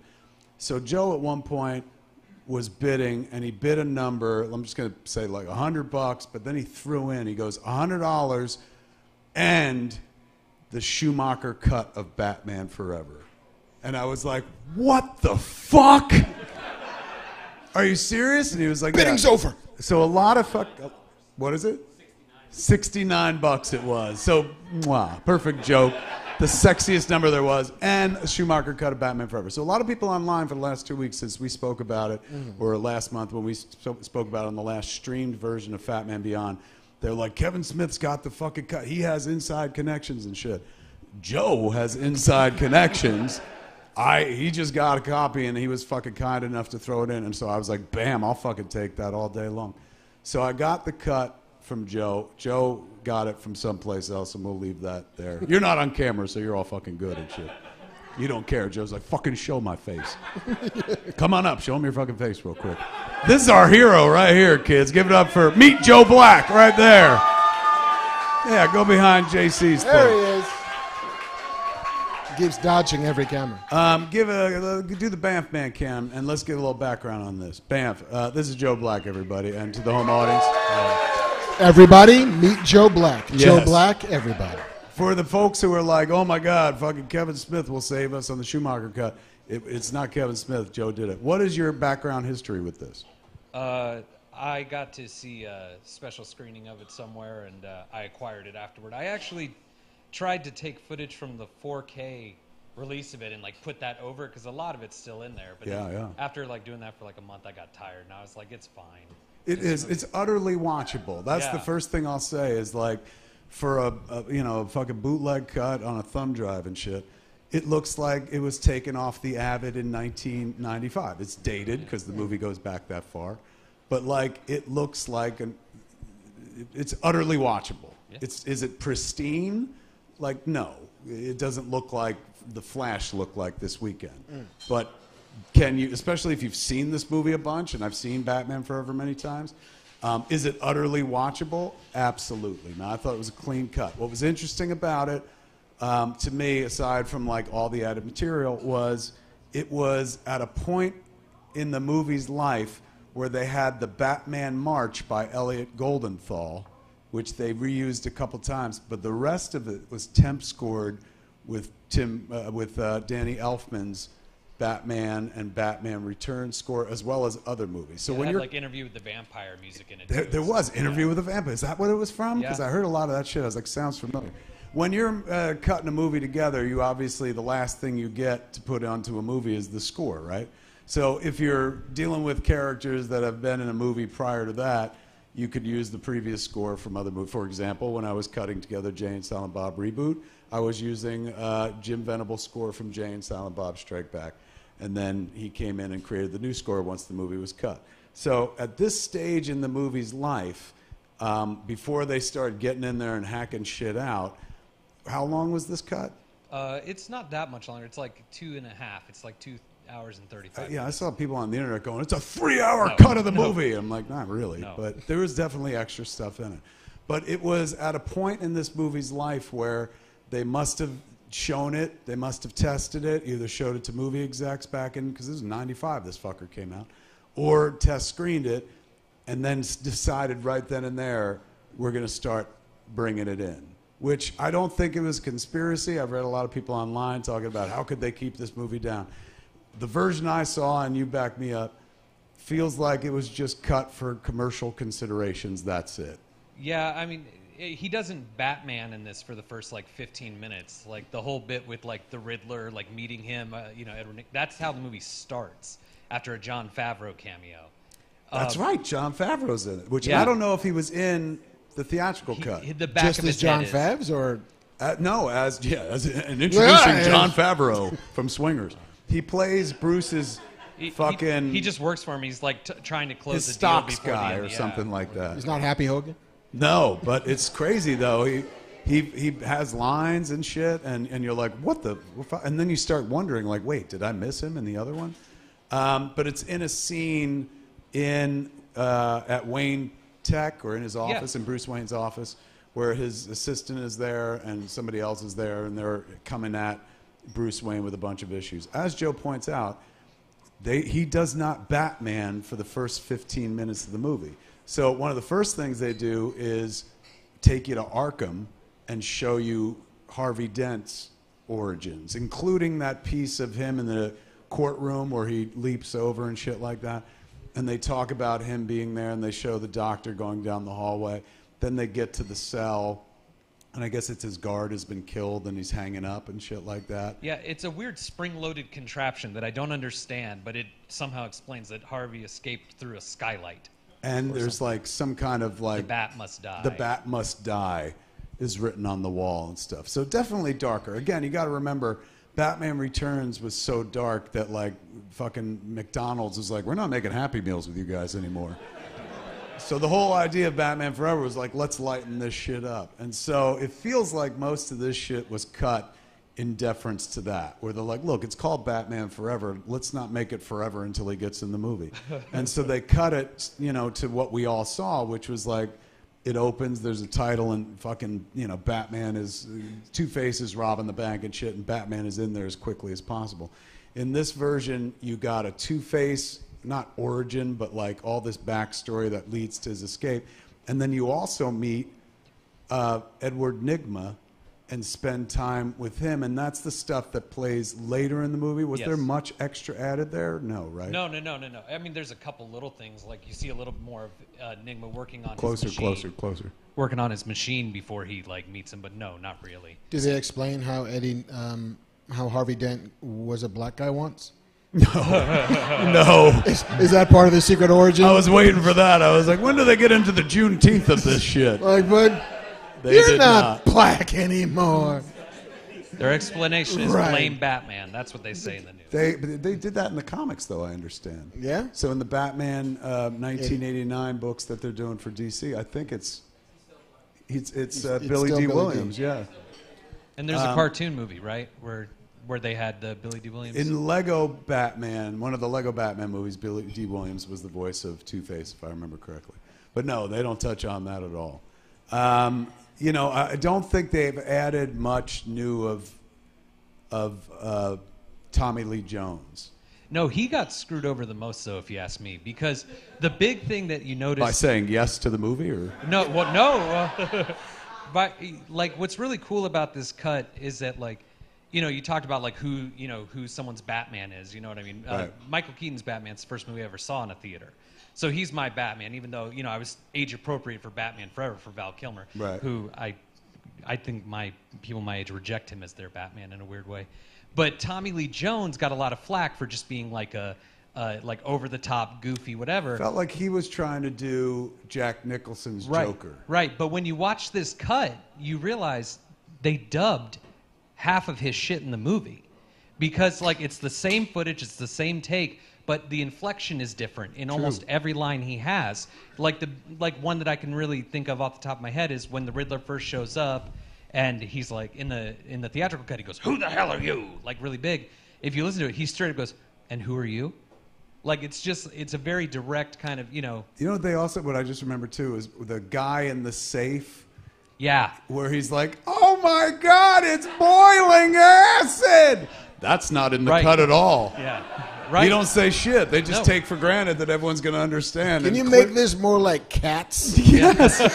Oh my God, it was crazy. It was like they did a test screening and one person was like, "I didn't get it. Was that acid?" And they're like, "We can fix that." Well, same like the guy in the alleyway, like the Dayglow like guy in the alleyway, like people my age, we know that guy's voice, that same like, Batman, but in this he's, "Hey, it's Batman." It's so interesting, the tone, and Riddler's performance at the end too, and his big like glittery outfit there. It's the same shot, but they dubbed it to make it bigger, to make it more Jim Carrey. And more definitely leaning more into the like, let's fun it up. Right. Which is why some of the opening, is more a reorganization of the opening of the movie. There's definitely some sequences that aren't there. And of course, later on, everyone knows from the Batman Forever set of cards that image of Bruce Wayne facing the giant fucking bat. That sequence is in there. There's a part of, a diary of his parents, his dad's diary, that he blames himself for the death of his parents. That's part of his trauma and stuff, because he wanted to go to the movies or whatever the fuck. And by the time he gets to the third act, he reads in the diary that his dad wrote that, like, "I want to go see Zorro." And Bruce is like, "It wasn't me. It was my idiot father who got us all killed." Well, that's kind of different, too, because in the movie, when Two-Face and Riddler raid Wayne Manor, they shoot him in the head. And in the theatrical cut, he wakes up and he's like, "Got to suit up in my sonar suit." In this one, when he wakes up, Alfred's like, "The fucking Batcave's been destroyed." And Bruce is like, "Batcave? Like, what are you talking?" He lost his memory in this version. And he has to, like, go into the cave and go into his psyche, and that's when he faces the Man-Bat. And he comes out and he's like, "You know what? I am Batman." And the Man-Bat does look kind of cool. Oh my God! It's like they spent a lot of money on it. Yeah, and it holds up when you see it. Like it flaps its wings, and they do big close-ups on it, and they go around him and Bruce very dramatically and stuff. Spared no expense. No expense, but you can see why they took it out, because once again they're like, "We got to get the kids back in this thing." And they replaced it with karate laundry, which is not in this cut. That's right. No. This cut does not have Robin going like fucking laundry foo. Fucking swip, swip. This is how you dry. This is how you wash. And so they were like, "We got to take the giant scary bat out. What should we put in?" They're like, "Kids love laundry." And they love karate. Kids love karate. What if we combine the two to show why this boy should be Robin or something? I'm saying, when I say boy, I'm being facetious. That was the other thing in watching this movie that I really forgot. Like, Chris O'Donnell is 86 years old in this movie. You know what I'm saying? Like, part of the poignancy of the Batman and Robin relationship, as Grant Morrison pointed out years ago on Fat Man on Batman, before we were Fat Man Beyond, when it was just me one-on-one interviewing him. I made some crack about fucking the Batman and Robin relationship, real low-hanging fruit about like a guy and a kid and shit. And he fucking... Manscaped, you guys. Yes. He got on me so fucking fast. He didn't shame me, but he kind of did. To be like, I'm not even going to try to do his accent. But his whole point was like, "No, that's one of the most touching relationships in comics." And I was like, "Touching?" And he goes, "No, fucking not like that." He goes like, the relationship is this. You have the boy who looks up to the man that he wants to be, and the man who sees in the boy the childhood that he was denied. That's why their relationship is so symbiotic and so deep and beautiful. And in order for that to work, it should be a boy. Because there's no way a grown-ass man like Chris O'Donnell, like, you see him in this fucking movie, he's like two fucking days younger than Val Kilmer and shit. Well, the man. And they're like, we need to stick this orphan with you. And it's like, why? He's 28 years old, I'm sure. He goes to leave on his motorcycle that he rode to Wayne Manor. Yes. Kid's got a license, man. He don't need no fucking help. Well, the one thing that the Schumacher cut couldn't fix, though, is like, the whole third act, when they get to Riddler Island, Robin, first of all, is like useless. He gets captured twice. He does do Holy Rusted Metal, though. Yeah, well, that joke is in every incarnation of the movie. It's so good. How could it not be? But he gets this cut doesn't fix that. And it also, I will say, in the theatrical cut, what this cut doesn't have is when he reconfronts Riddler and he's like, "Why can't I kill you?" When he's all like deformed on the floor. That's not in the Schumacher cut, and that's one of the best parts of the movie. And I want like a perfect world where that scene goes back into the Schumacher cut. It. Yeah, that's the one big criticism I had of that cut. The bad morphing effect of him, becoming like the mutated Riddler and stuff. I mean, again, I can't do any fucking special effects, but like even I was like, ooh. He says bummer, and you think that that's like a criticism of the effect itself. Yeah. I was really into this, and then... But would you say that it's a better version of Batman Forever? Yeah, absolutely. But I'm in that really insane minority where I actually think that Batman and Robin is better than Batman Forever. Oh my God. If only... I know. Well... Drink. Oh, jeez. Fucking Mark needed to get a new drink just for that comment. Sounds good. He was like, give me another Wakanda Forever. Well, I want to hear this. Why? Tell me why. Because I feel like that movie, like Batman Forever, which very obviously now after seeing this cut, Joel Schumacher's like, here's the movie I wanted to make. And they were like, we wanted to make a toy movie. So we're going to make your movie into a toy movie now. Yeah. And then Batman and Robin, he went, oh, you just want to make toys. Great, I'll do that. So I think that movie is a little more like cohesive. Like that movie actually owns what it is from minute one. From the and honors beginning. that. It's not. And it hasn't been cut into a movie. And Batman Forever is kind of wishy-washy. It's kind of wants to be one thing, but is forced to be something else. You had him, Joe. You had him for a while, and then you lost him. I don't need him. Well done, Joe. Well done. Here's the thing, man. A lot of people are like, why won't they put this out? I don't know why any studio doesn't release as many versions of a movie as possible if a director wants to do so. Now, did Joel Schumacher ever go on record as saying, like, I wish they would put this version out? Because Joel Schumacher's gone, so we can't find out what his true wishes are. No, but you could ask Akiva Goldman, who wrote the screenplay. He wrote the screenplay, but he's not the director, right? He's not the the DGA director. might have something to say about that. Maybe, but then again, there's a studio that makes cuts of things all the time without a director's. All they got to do is Alan Smithy this shit if they wanted to. I think that's kind of the problem is that like it would be the Schumacher cut, and after the Snyder cut was so successful, I think that's why it was kind of like, hey, the people have been talking about the Schumacher cut, but Snyder could still make the Snyder cut. Right. Schumacher can't make the Schumacher cut, so it would, if anything, it would just be an assembly cut, and who knows if that would have been like what he ideally would have liked to have done. And that's the only thing that I would bump into is like maybe Joel Schumacher was like, hey man, the theatrical cut is the cut, and I don't want anybody to see the shit that we took out. Some directors are like that. I as a fan of this shit and as a fan of cinema and filmmaking and just being interested in the process, I wish they would release it. It does the movie no shame. If anything, it fucking makes it enhances the experience of Batman Forever. And on a purely greedy corporate level, they get another bite at the apple, man. Like they can make some loot without putting a lot of loot into it. With Zack Snyder's Justice League, they had to put in $50-70 million to get it viewable.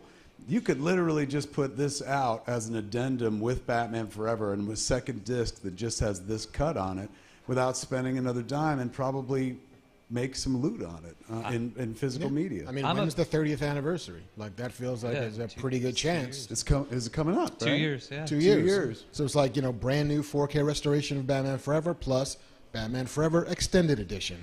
Don't even have to call it Schumacher Cut. We all know what it is. I'll say this version definitely fits in more with Schumacher's filmography too, because like when you watch like The Lost Boys, and when you watch Flatliners and Falling Down, you could see why they hired that guy to do Batman. Good point. Batman Excellent is all point. three Those of are those. some dark-ass Yeah, movies. and not like super dark, but Right. for mainstream movies, they have an edge to them. And it's gothic, and it has the pageantry, and he was very hip. You know what I mean? He started, this fits in with those movies. As it is now, it's like he made these really dope, cool movies, and then he got goofy for a while, and then made Tigerland. I don't, whatever he did. Oh my after God, that. deep cuts. Yeah, well, they filmed that in my hometown. It was the first movie I ever saw being filmed. So it'll always have a place in your heart. Like. It'll always have a place back home. Yeah, but I showed it to my wife, who had never seen the original cut of Batman Forever, and like me and my buddy were like freaking out at like everything, and she's like, "I am sure. Like, I'm glad you're having fun." All right. That's true. I mean, that's the thing. It's not like for everybody. It's not going to change cinema and shit. But for an audience that wants it, and based on what I've seen for the last few weeks on the internet after we fucking talked about it, there's an army of fucking people that really want to see it. There's an entire release the Schumacher cut movement that was tweeting and trending last week. And I think they might have trended today as well. It was in the LA Times. They talked about it in the LA Times that you had this cut of it. So like, did they? Yeah. I mean, there were a lot of news pieces like comicbook.com, of course, and shit like that. I saw it go to AV Club, and normally AV Club is always writing shitty things about me. And so this time they didn't. They just wrote an indifferent, he has the cut kind of thing. And I was like, oh, but where's the uppercut? But they didn't do that. They were just like, he has the cut. He says he's seen. I see some of the reports were like, Kevin Smith claims to have it. Who would fucking make that claim? Yeah. Like, what am I trying to get laid or something? Like, ladies, guess what I have? I've also seen the thing where people are saying it's like Warner Brothers is working with you to like pretend like it's a conspiracy thing. And I'm a huge Hollywood conspiracy theorist. I think it's all evil. But like, this is like, no, like it's just you actually have those. And I'll be honest with you, nobody has reached out for all those articles. You would imagine somebody at Warner Brothers would be like, do you fucking have something that belongs to us? Can we have it back? Yeah. And they still let you into a premiere of a Warner Brothers movie. Literally, man. And it wasn't an elaborate trap to be like, he's here. Yeah, pounce. I hadn't even thought of that shit. Because I did get invited to the premiere rather late, and it was after I talked about the Snyder Cut. God, I'm so naive. We have something over. We got vegan cake right over there. I'm like, really? Vegan cake? Slam. I'm like Joe Pesci, like, oh, no. Fucking down I go. Why do you have socks with oranges in them? I mean, the reason I shared it with you is because when I first met you 10 years ago, like 3 days ago, Facebook reminded me of it. I met you 3 days ago, 10 years ago. And I told you then that it was on like my bucket list to see your original cut of Jersey Girl. Like that was, And then I was invited to an early screening of Clerks 3. And can we tell that story? I mean, if you want to, it's fine. But so we have, Joe and I, we had an early screening of Clerks 3. And it was the second one we did. Lionsgate put it together. And it was pretty much curated. We didn't like do an open, go up to the fucking mall and ask strangers to go. It was off of like that Kevin Smith Club, or off of like the website, and basically you had to kind of be familiar with my stuff and be kind of into it. They weren't getting strangers cold to ask what they thought about the third movie in a series that they were not familiar with to begin with. So we have this screen. It's about 100 people or something like that. And afterwards, everyone's applauding and shit, and I get up to do like an informal kind of Q&A / focus group. And so I was like, all right, man, how many? And Lionsgate's sitting in the back. So I go, how many people like the movie? And everyone's hands go up, or everybody applauds, whatever the fuck. And I was like, well, just, for fucking my own edification, is there anyone that didn't like it? And fucking Joe's hand went up. And so I was like, well, we got to fucking dive into this. And Joe gave a very passionate criticism of the movie. He was like, if I remember correctly, it was like, you betrayed your audience and yourself. And I say with all the love in my heart for you and your work, I still feel that way. Yeah, he don't like Clerks 3 at all. No, but can I tell him this part? Etta, who was like our exec at Lionsgate, after the screening, She was like, I was, you know, as soon as you went up there to do your Q&A, she was like, I was getting up to go home because I'd seen you do the Q&A before, and I heard the movie play, so I knew everything was fine. She was like, the moment that boy started talking, I sat the fuck down. She was like, I really wanted to know how this was going to go. And they were like mystified. Lionsgate people were like, why did you put up with that? Like, why would you let him do that? And I was like, he was a fan. Like, he loved Clerks 2, and I love Clerks 2.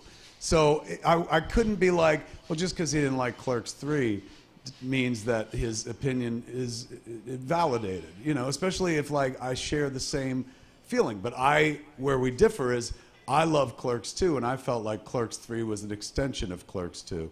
Joe did not feel that way at all. Is there any way I could tell you kind of like, I sent you the email that you requested. Did you ever get it? It was 13 pages. Oh my God. Yeah. Secret, he never checks his email. If you want to see it, I turned it into an hour-long video essay that I released about it. Did you? Yeah. Because, like, but again, completely out of love, and I mean that. Right. And I just want to say, the toughest love there is, Joe. 13 pages. Well, you're an artist reaching to millions of people, man. Like, you're a god to us. You know what I mean? You really are. Well, but a god that must be killed. No. Well, but see, that's what I felt the perspective was of your movie. But is there any way I could just share with you a fan fiction version of what I would have done at the end? I'll take it. Look, I'm a Kevin Smith fan. I want to hear it. Go. So Dante yelling at Randall, right? Okay. Randall has the second heart attack. Yes. And in my mind. Yes. So Randall has a second heart attack. He's, and Dante refuses to go to the hospital because he fucking hates Randall at this point, and Elias gives him shit about it and puts him in his place, kind of like the reverse of what happens. Dante has to go and figure out how to edit this movie. And in editing the movie, he realizes, oh my God, this is Randall's love letter to me and my friendship, and this is him trying to get me back into the world. Right. He goes into the hospital, he shows Randall the movie, and Randall dies, and he tells him, you love me, you see the world in your own way, and thank you for bringing me back alive. Randall dies, he has the funeral, then Dante just enters it into some festivals or something. The movie actually becomes a big hit, and you end the movie with a kid coming into the Quick Stop, looking around and asking, hey, I'm sorry, but is this where Randall Graves shot Inconvenience? And Dante then shares with him the story of his friend whose perspective inspired that kid to make movies. Because that's what you really did. That's what you did in real life. And yes. I think that's why Clerks 3 hit me the way it did, because I felt like you're killing off that side of you that you've spoken about. And I mean, we're all here because of both sides of you working in tandem.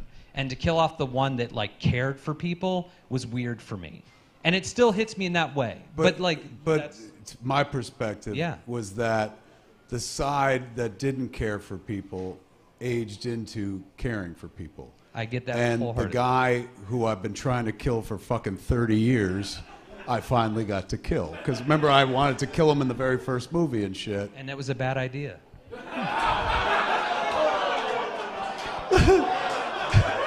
But you're right. It was a bad idea. I didn't mean to be rude. I love you to death. No, I know, and I respect you're right. your work. It was a bad idea so much so that we cut it. But for me, that felt like the closure. I got nothing but respect for the notion of I in fact like the idea of a scene where somebody comes in and is like, "Hey man, is this where they made that shit?" That's flowery Jersey Girl era shit. A little bit, which I loved, by the way. But I know.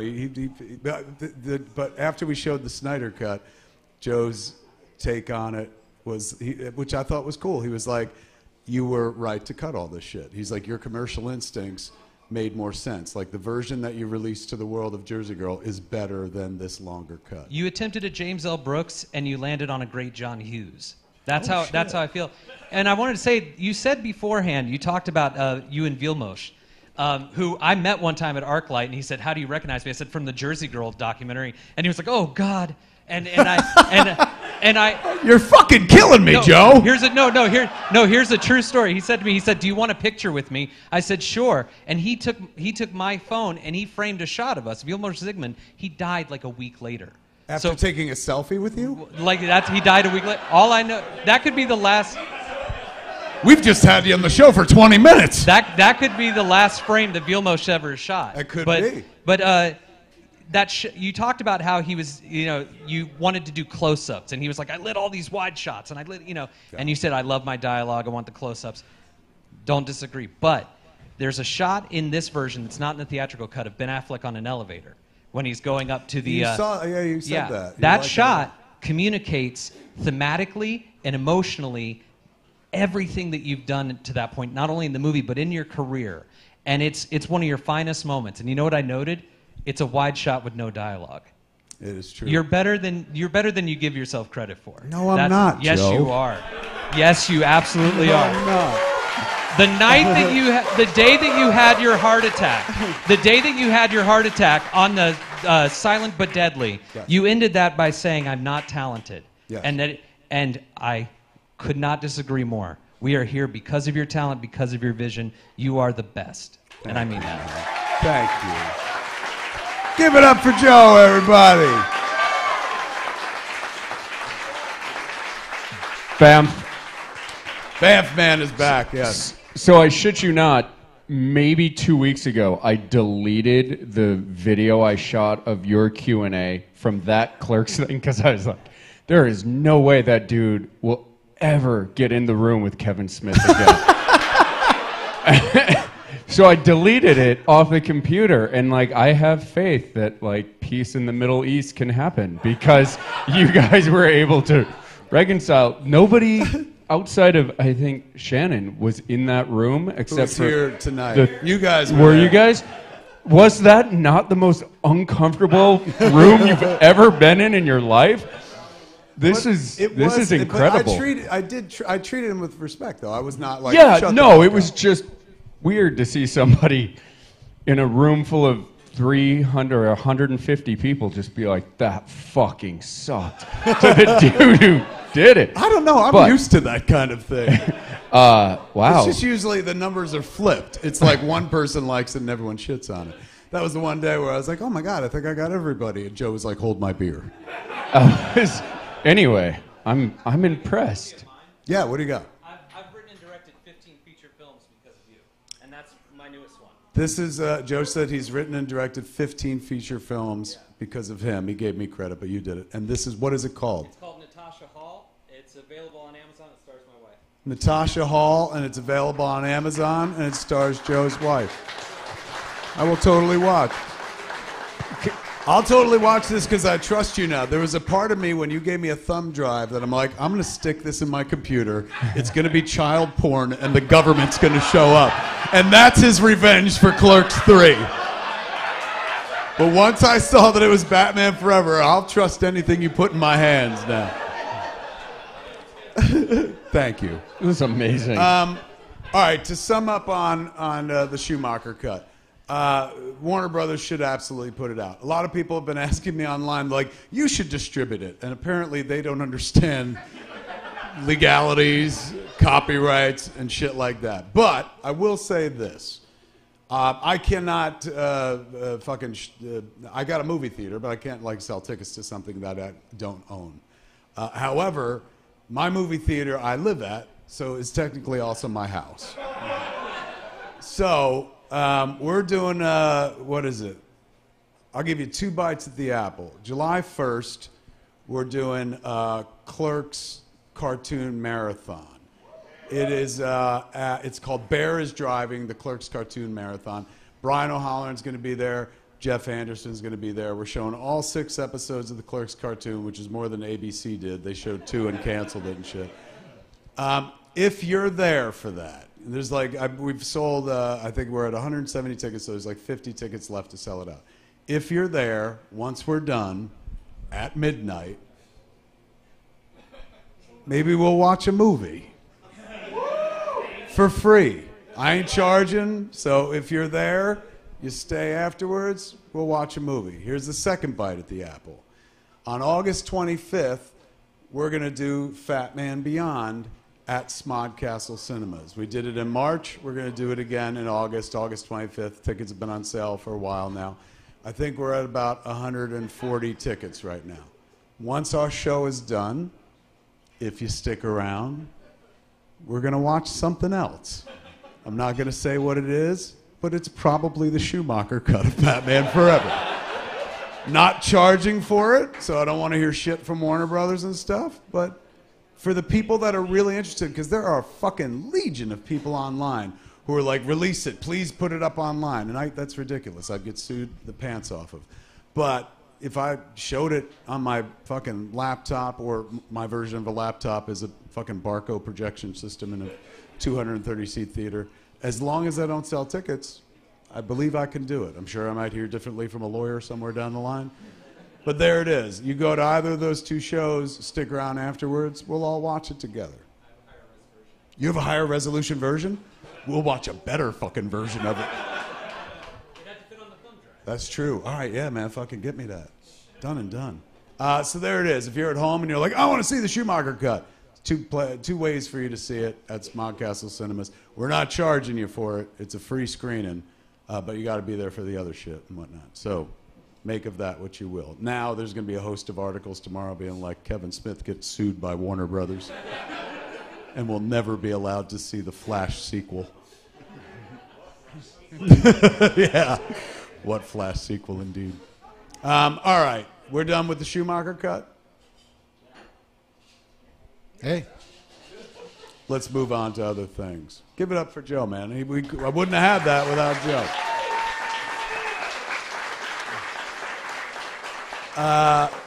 Do we have news to dive into? We have a handful.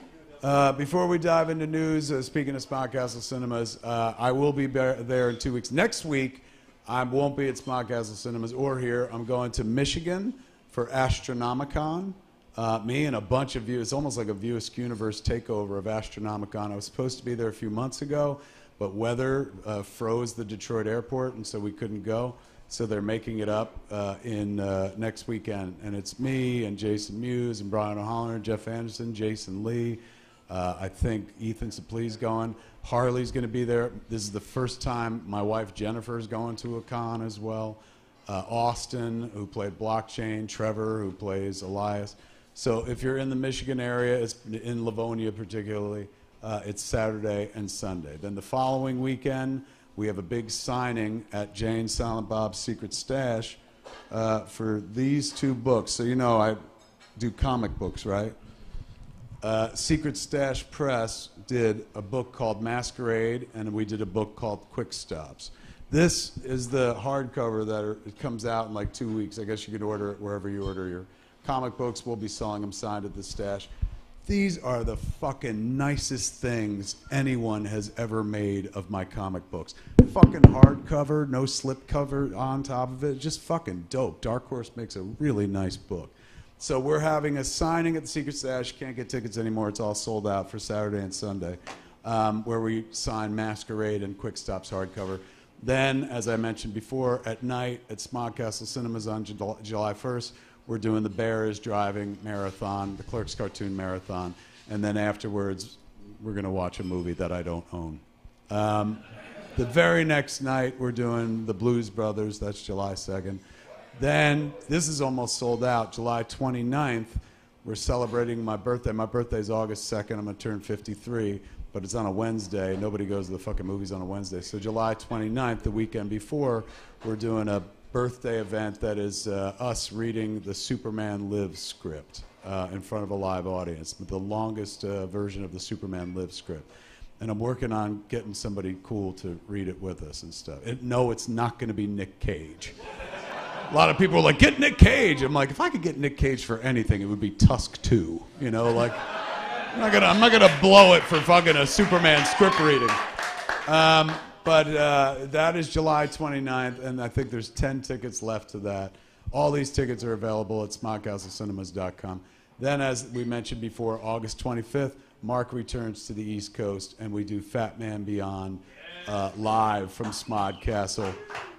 Banff Man will be holding down the fort out here and streaming in as he did last time. We had a good time. Then the next night, we're doing Marc made a joke last time we did the show about we should do a Tim Curry film festival called Keep Calm and Curry On. And we are not doing a whole festival, but we are doing a double feature. So August 26th For one price, you come to Smod Castle and you can watch Clue, and then me and Marc will get up and do a Q&A for a movie we had nothing to do with. And then the second movie is Legend, Ridley Scott's Legend, where Tim Curry plays the devil. So that's the shit that I got to sell. Also, I'm coming to Knoxville, Tennessee for Fanboy. That's July 8th or 9th, I believe it is. And then I'm also going to Shreveport, Louisiana for GeekCon, and that's in August. So there. Sometimes we don't sell Manscaped or Blue Chew. Sometimes we say, yes, can you believe it? Sometimes we sell a little bit of Kevin Smith. So that's all the ways you can see me if you're not here or if you're not in New Jersey. Now, Marc Bernardin here used to be a newsman, kids. And, since the fucking writer's strike, he's not been allowed to fucking ply his trade as a writer. So he's gone back to being a newsman. And he's got all the news for you. Give it up for Marc Bernardin. He's got some fucking news!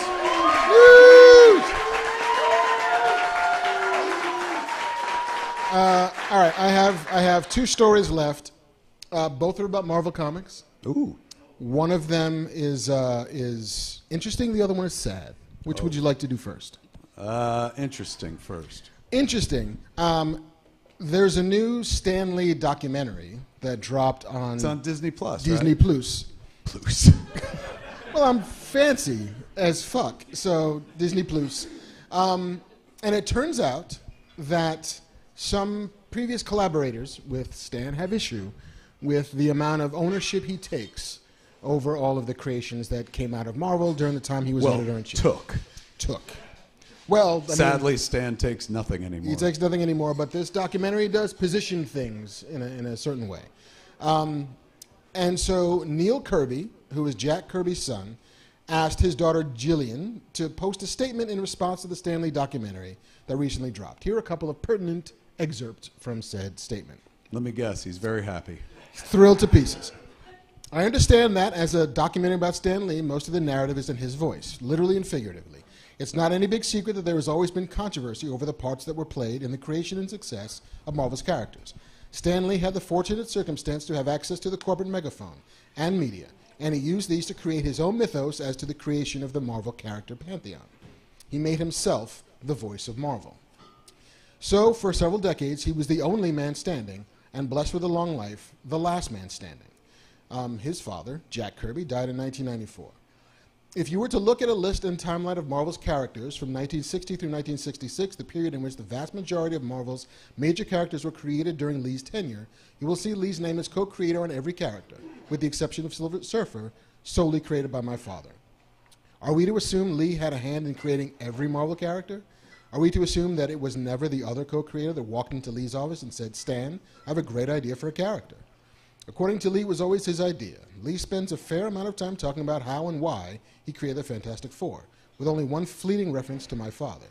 Indeed, most comics historians recognize that my father based the Fantastic Four on a 1957 comic he created for DC, Challenges of the Unknown, even naming Ben Grimm after his father Benjamin, and Sue Storm after my older sister Susan. I was very fortunate. My father worked at home in his Long Island basement studio we referred to as the Dungeon, usually 14 to 16 hours a day, 7 days a week. Most of the artists, writers, inkers, etc. worked at home, not in the Marvel offices, as depicted in the program.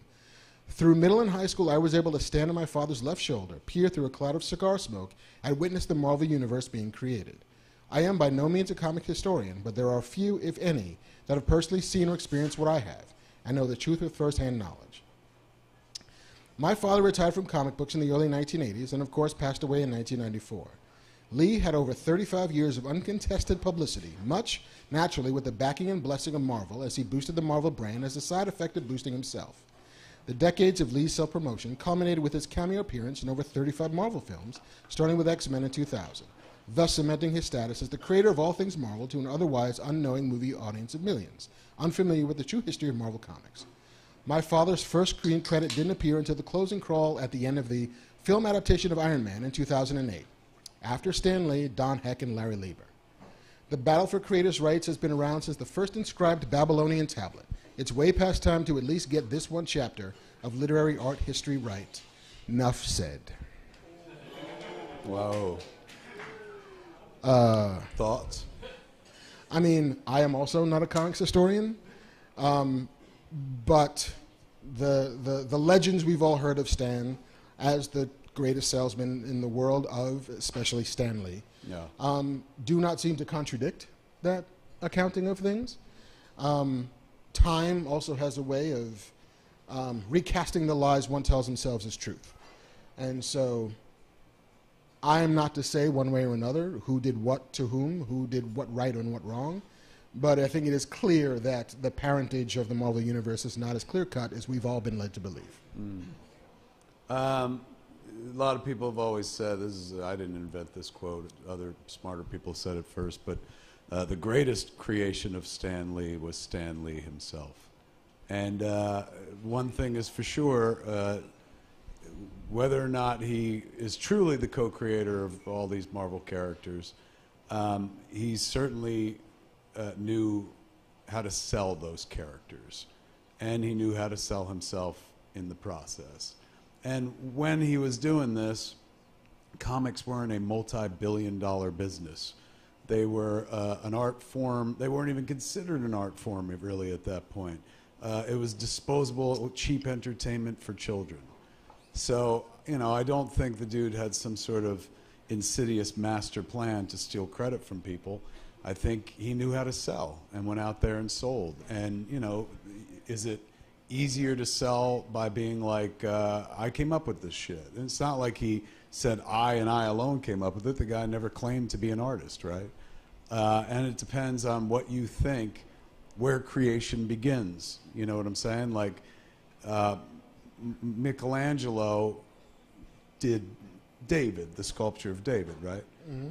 But somebody said, hey, you should do a sculpture of David, and we'll give you money. He was like, oh, all right.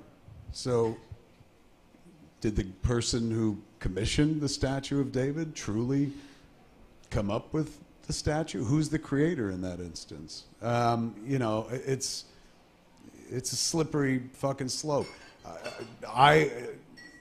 I talk about my work, and I've never been like, I created Jay and Silent Bob purely from my imagination. I created Silent Bob from my imagination. Jay is based on Jason Mewes, as has proven out like over the years, and as I've said in front of him, behind his back, all the time and stuff. I never take a film by credit for that reason, because it tends to leave out everybody else in the process. It's a little misleading. I'm not saying others shouldn't do it, but for me, I'm never comfortable because it takes a village to make a movie and stuff. When Stan was out selling comics, tub thumping for comics back in the 60s and 70s, I think he was just trying to do it as, efficiently as possible. And the subtle nuances of like, well, I created these characters with artists, and what happens is sometimes an artist comes into your office and they have an idea, and then you tell them to go draw it, and then I was the one who dialogued it and came up with all the backstory. And it's a very long explanation when it's just easier to say, like, I created, or at least in my lifetime, I never heard him say he created as much as he said he co-created. And if people gave him credit, he generally, again, in my lifetime, while I was around, quickly corrected them to say, like, well, it was me and Steve Ditko, it was me and Jack Kirby. Now, that was probably after years of pre-internet, of the other creators being like, Jesus, where's all the credit I'm getting? Or I should be getting for my contributions to these characters, which, probably became a bigger issue once these characters took on the longevity that they would then show. A lot of people back in the early days of comics didn't want to even cop to the fact that they worked in comics, because they were trying to work in other fields, and comics was just a side hustle and whatnot. In a world where these characters lived on and became part of the pop cultural landscape and a new American mythology, and then later on, profitable, billion-dollar fucking characters, naturally, of course, you want to make sure that everyone who was involved has their due and gets the credit their due. I don't think Stan Lee was a villain. Maybe I just want to believe that about a guy who I met late in his life, who perhaps learned from his mistakes in the past about not crediting everybody as clearly as he could have and stuff. But But all I know is the guy I knew from 1995 on was very quick to give out credit to all the people that he worked with.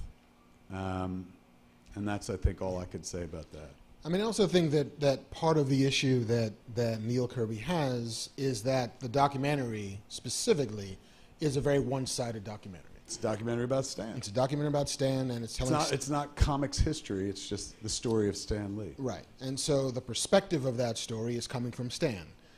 Clips that they use to tell the narrative are all Stan's clips. Right. And so to him, that gives you a somewhat skewed perspective on what the truth was. Right. And what is a documentary's relationship to and responsibility for the truth. Which I don't have an answer for. I didn't make that movie. As a journalist, you try and endeavor to get as close to what happened as possible. But documentary is still, even based on fact, based on a true story is never a true story. Yeah. You know, like documentary. Key word here is story. Right. You know, there's always some element of fiction, even in a documentary. How you choose to order things changes the audience's perception on those things. So I think that's his big beef, is specifically with this documentary at this time, which seemed to pull off an old wound that led him to recant the tales of his perspective on the creation of the Marvel Universe. I guess we all get a chance to watch that documentary ourselves. It's on Disney Plus. It's on Disney Plus. Bamf. Banff Man is here. I'll also say this, like, as somebody who's done a lot of video editing, and as somebody who's put out short films, who's done interviews, I've had my words edited. I've gotten into issues with friends where it was like, I wrote this short film with XYZ, and then in the printed article on Nerdist, it's like, writer of this short film, J.C. Reifenberg. And they come after me, and I was like, well, that's not what's on her tape recorder. But they don't know what I said, and now I'm a villain. And I'm not saying that Stan Lee always credited everybody all the time, but the video gets edited to match the narrative of the filmmaker making it. The interviews he's done for, 50, 60 years there's 500 words that can go into a thing, and he talked for, half an hour, and they have to cut it down and hit a space in the margin, and a lot of that stuff can get left behind, and then people get shitty with you when you were like, well, I said co-creator with this person, and then that just falls away because it's not part of the story the journalist wants to tell. There was just today, I had a mini version of this where there was an article, I did an interview with Rolling Stone about Nick Cage, Superman, and Spider-Man, and The Flash, and it was more. It wasn't like this is earnest news. I was fucking being pithy and making jokes and shit like that. And so the journalist brought up like some people online are pissed about the cameos in Flash in the third act, the George Reeves of it all, the Christopher Reeve, the Adam West, so forth. And I said, yeah, I didn't bump into that. And again, I'm not quoting myself exactly, but essentially I was saying, like, I saw that as homage. That didn't bother me in the least. I saw it as homage, and then I pivoted right to the joke where I was just like, look, like most actors get in this to be seen and to live forever, relevancy. Like, and most actors I know, or I think I might have said, I don't know a single actor, which is essentially the same version of most actors I know, who would not want to be remembered after they were fucking dead. And I was like, look, as far as I'm concerned, you could I hope to God somebody puts me in shit after I'm dead. I said, I've been spending my last 30 years trying to fucking keep my face in the public eye and be relevant. So you could stick my dead ass in porn after I'm fucking gone. And so, again, this wasn't an earnest fucking like 60 minutes interview or something like that. It was a pithy Rolling Stone article. And somebody was just like, kind of came at me about George Reeves and brought up like George Reeves' suicide and, is that cameo of George Reeves' Superman respectful to a man who took his own life because he couldn't get any roles after Superman? And they were kind of taking the position that I was like, you know, every actor should be used in perpetuity, whether they want to or not, whatever the fuck. And, you know, I simply put like 4 fucking tweets, and I said, look, I agree with your second tweet. My take on it is the same. Like, you can't use an actor unless somebody signs off on it, either the actor themselves or their estate. So we're kind of on the same page. Why are you coming at me? And then the dude took his tweet down because he was like, oh, I didn't read the article. And I'm like, what the fuck, man? Like, you read one job. Exactly. You read the headline and came at me and shit like that. So I'm not saying this is all a game of telephone, and I don't think we're sitting here trying to be Stan Lee apologists, as much as my heart would like to be a Stan Lee apologist, because I liked him quite a bit. But he wasn't the only person telling his story, and in the instance of this documentary, he's not even here to fucking tell his story anymore. You know, like JC said, you could say a bunch of things to a fucking journalist, and they're going to print what works for them. And, you know, if you sit there, I've sat there and gone out of my way to over-explain shit. Anybody who's been at a fucking Q&A of mine, or even watched this show, like, knows that I could put a lot of fucking words together and be as clear as fucking day. And then the next day online, somebody will take fucking one thing I said and turn it into a fucking article that represents nothing of what I truly said. So I'm not saying Stan's a victim here, not by any stretch of the imagination. As I began with, Stan was an incredible salesman. And I respect all the work he did in selling comic books as a viable art form for all those years before the rest of the general public caught up. And I also respect his ability to sell himself in the process. In the process of selling himself, did it sell others short? Perhaps. I don't think that was his intention. But if he did, like I said, in the years that I knew him, he always seemed to try to make up for that. He was always the first to correct even me in conversation, where I'd talk about, like, well, this is Spider-Man's baby daddy. And he would be like, not just me, Steve Ditko, and, you know, so forth and so on. So I get where the letter comes from. A particularly poignant piece is a kid talking about, I saw the birth of the Marvel Universe through a haze of fucking cigar smoke. And there is no secret that, like, Jack Kirby, just like Jerry Siegel and Joe Shuster, like so many, like Steve Ditko, so many comic creators got fucked. You know, not necessarily by Stan Lee, but by the corporations that own their work. There was a recent thread going through Twitter last week, Comics Broke Me. And it's from a bunch of people who work in the field, artists who are getting incredibly underpaid to draw comic book pages and ink them and color them and shit.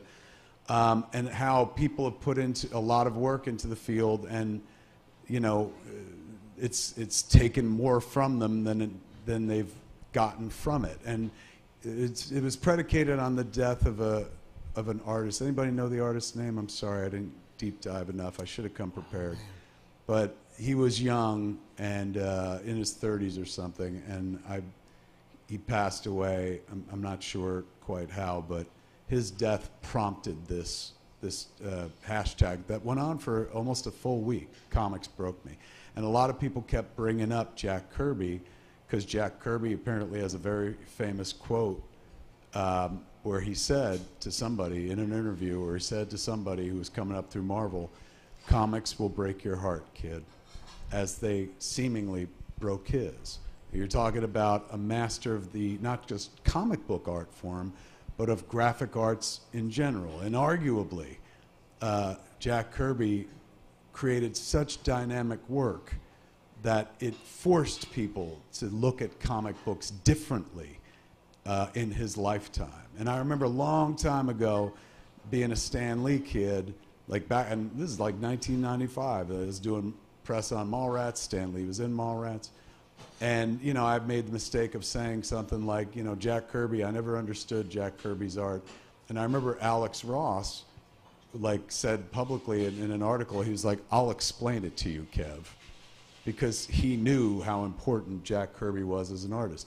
I've always been a wordsmith. I love comic books, but the first thing I look at, oddly enough, is not the pictures, it's the word balloons and stuff. So I was always more inclined toward the writing than the visual aspect of it, which I'm sure is going to get me chewed a new asshole on the internet. But I've since learned and I've since grown. That's the beauty of fucking being alive and, you know, staying alive, is that it gives you the chance. Every day is a fucking school day, and you could correct mistakes as you go forward and become more educated and stuff. So for my money, I don't think Stan was ever trying to rob anybody of credit. In the process, though, people have been robbed of credit, not just by Stan. They've been flat out robbed by the corporations that own these characters as well. You know, what's that? Bill Finger. Look how long it took fucking Bill Finger to get credit for his work. And that wasn't him versus Big Bad Warner Brothers. That was him versus fucking Bob Kane. Bob Kane, the creator of Batman, went out of his way to deny Bill Finger credit for decades, all throughout his life, until both of them were gone. And then suddenly Warner Brothers and DC were like, well, maybe we got to include Bill Finger on this. And now every Batman thing going forward used to just say Batman created by Bob Kane. Now it says Batman created by Bob Kane with Bill Finger, I believe. So, you know, as comics become more prominent, and they've never been more prominent than they have been in the last 10, 20 years, with movie technology, special effects technology catching up to the point where you can depict the imaginations of some of the most creative fucking artisans that ever walked the planet and shit. More credit is being extended because more people are finding out about the village that it took to create a lot of these characters. So I guess that's all we could say. It reminds me a little bit of like, who created the iPhone? Steve Jobs. Did he? No. You know, who created Apple computers? Steve Jobs. Well, what about Wozniak, right? That's kind of like the crux of the whole Steve Jobs movie and his. You're talking about one of the world's greatest salesmen. You know, the dude. I mean, look, guy's got a salesman line where he's like, "Put a dent in the universe." That is such a fucking salesman line right there. I'm not saying like he did nothing, but like it takes a village, and that guy was just the front man, and able to speak about it eloquently, and was there for every fucking interview, and was there to drive with passion, but ultimately a salesman. So take from that what you will. Vibey Woodchuck in chat says, I don't think Stan was stealing, but people definitely got robbed. Agreed. 100%, man. That's eloquently put. It took me 20 minutes to say that. Who said that? Woodchuck. Vibey Woodchuck. Well, Ivy Woodchuck? Vibey. Vibey Woodchuck? Well done, Vibey Woodchuck. There's a future for you as a salesman someplace. All right, that was story. That's not the sad story? That is not the sad story. I don't know. That really brought the room down. Well, let's see how low we can go. The great John Romita Sr. Oh, that is a sad story. The last of the great Silver Age creators passed away at the age of 93. Announced by his son, John Romita Jr. Also an amazing artist. Also an amazing artist. I say this with heavy heart. My father passed away peacefully in his sleep, he wrote. He's a legend in the art world, and it would be my honor to follow in his footsteps. Please keep your thoughts and condolences here out of respect for my family. He was the greatest man I ever met. John Romita Sr. co-created characters including Wolverine, the Punisher, and Mary Jane Watson, among many, many more. That very famous image when you turn the page of Mary Jane Watson saying, "Face it, Tiger, you hit the jackpot." That's John Romita Sr. Yeah. Amongst many other things. Yeah, a legend. 93, man. 93. That's awesome to go that far. You only wish they could just go on forever. Somebody who adds that much to the culture shouldn't have to die ever, but we all got to go. 93 is a fucking fantastic run. And Indeed. What an absolute legend. A name that defines comic book greatness. And again, his son, fucking also an equally great, powerful fucking comic book artist. JR.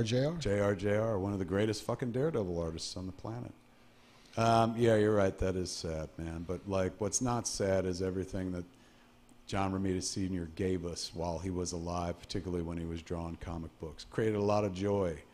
Created a lot of characters that are still viable today, still working today, and will never die. You get to taste a little bit of immortality if you work in these businesses, man, like the business of show in all sorts of forms and whatnot.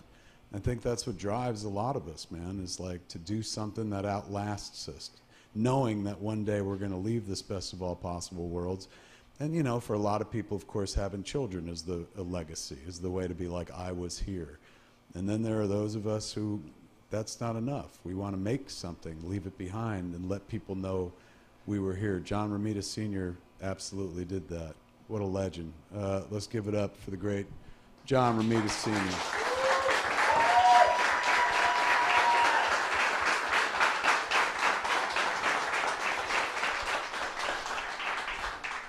All right, we're done with the news? Indeed. That's the news. Give it up for Mark. He gave me the fucking news.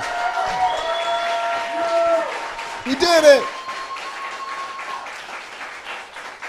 That only leaves one part left to the show, the auctioning of all these things that I signed. This is quite the fucking deal. I was sitting here thinking about it, man. If you go to like a comic book show to see me, like I was just at Dallas Fan Expo, they charge like fucking $80 for me to sign a thing. All you have to do is buy a ticket to this show and you can get anything you want fucking signed. We don't even do this at Smodcastle. You should. Believe me, I'm sitting here trying to figure out how to make money off this shit right now. I'm like, it's a lot of money sitting on that bar. Oh my God, speaking of a lot of fucking money, man, when we did a screening, the first screening on Thursday night of The Flash, Keith, who lives in Jersey, he's a big comic book art collector, and I saw him at Dallas Fan Expo.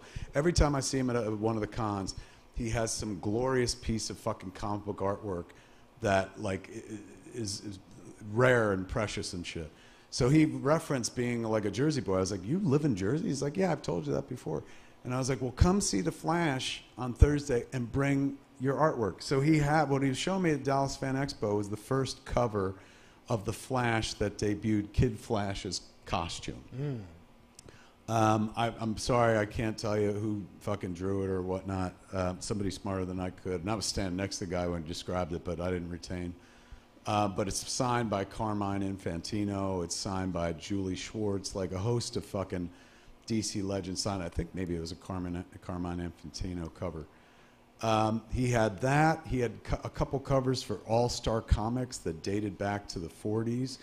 And he had Todd McFarlane's Batman 423, I think it is, with the gigantic fucking cape, like classic piece of Batman art that, like, you know, Todd McFarlane, of course, worked on Batman Year 2, but that cover it's iconic. It's just that the cape is its own fucking character on the cover. He's a woman in his arms and shit. He's got the white slits for eyes. Stunning fucking piece of artwork. So Keith got up on stage and he was showing off these pieces and telling like where he got them and how he came across them. And, you know, he's not one of these guys that does it for the money. He does it because, like, this was my childhood and these stories mean something to me and blah, blah, blah. But, you know, while we had a crowd there, I was like, yeah, that's all well and good, but how much does this shit go for? And he was so reticent to say, and I know why, because he had to get out to his car after the show. And on that stage that night, we had no less than like $4 to $6 million worth of comic book artwork. That McFarlane cover alone is a 7-figure piece of fucking artwork. And what was crazy was he bought it from Gareb Shamus, who ran Wizard for years. And so Gareb, there was on the back of the piece, he showed me the price that Gareb paid for it. What he bought it for from either McFarlane or somebody who got it from McFarlane and sold it to Gareb Shamus. Now, Wizard was late 80s, early into the, you know, all throughout the 90s and into the aughts. So take this with a grain of salt in terms of what Gareb must have paid for it back in the day.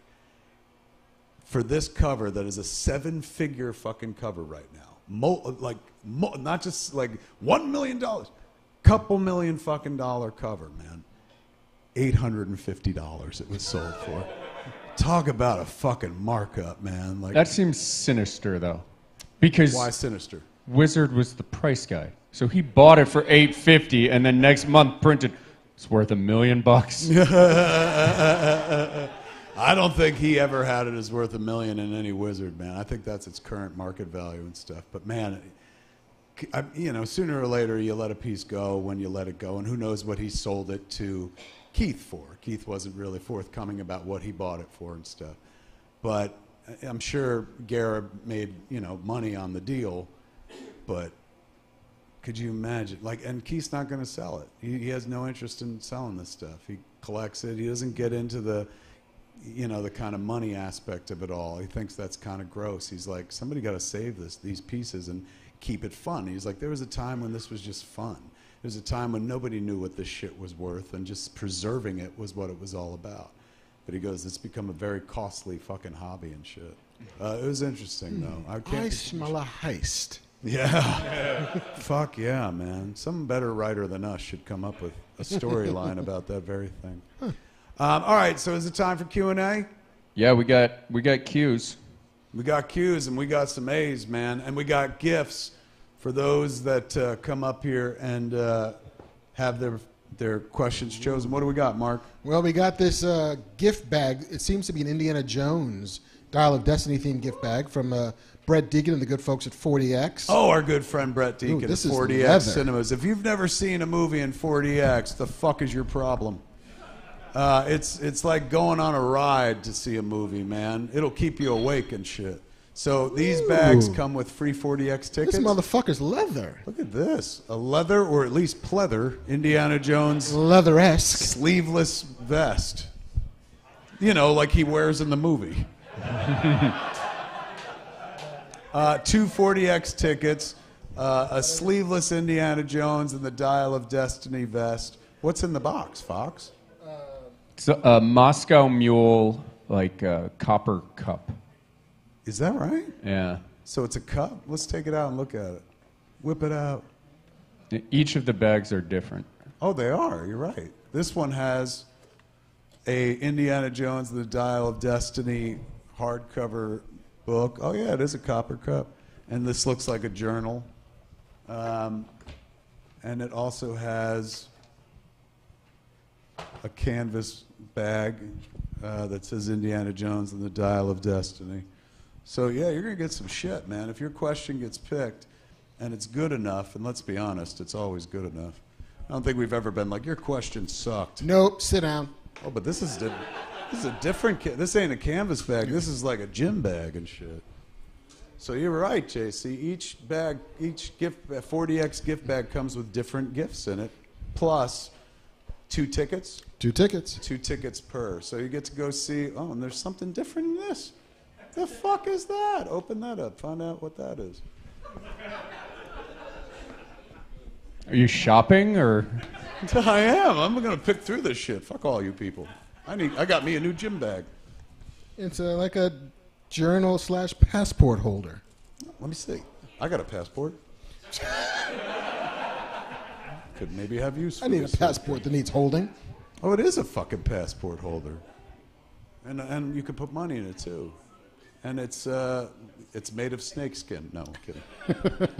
That's nice. All right, so the good folks at 40X have come through again, man. Is Brett here? Is Deacon here?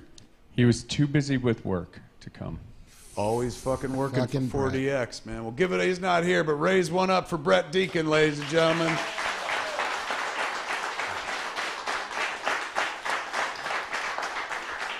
All right, here come our 3 questions. All right, question number 1, Kevin Conroy. A Kevin Conroy, not the Kevin Conroy. That's the Kevin Conroy now. Give it up for Kevin Conroy. Thank you. All right. So my question is Indiana Jones related. It is what quest or item of legend would you have Indiana Jones search for? Ooh. That's fucking good, man. Well, certainly not the Dial of Destiny. I'd never heard about that until this movie. Ark of the Covenant captured my imagination as a kid because I was Catholic and we had that. Like, they talked about it in the Bible and shit. And I was like, oh, that's real.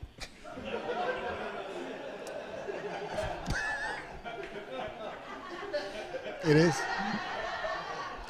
I'm very gullible and naive. I'll buy any fucking comic. You know, I love comic books, but that's because I love the Bible before that. And it's a series of fucking superhero stories. They just don't wear cool costumes. Let me see. The second one was the Shankara Stones. Mm-hmm. I mean, you know, in DC Comics, like, they're always going after the Spear of Destiny.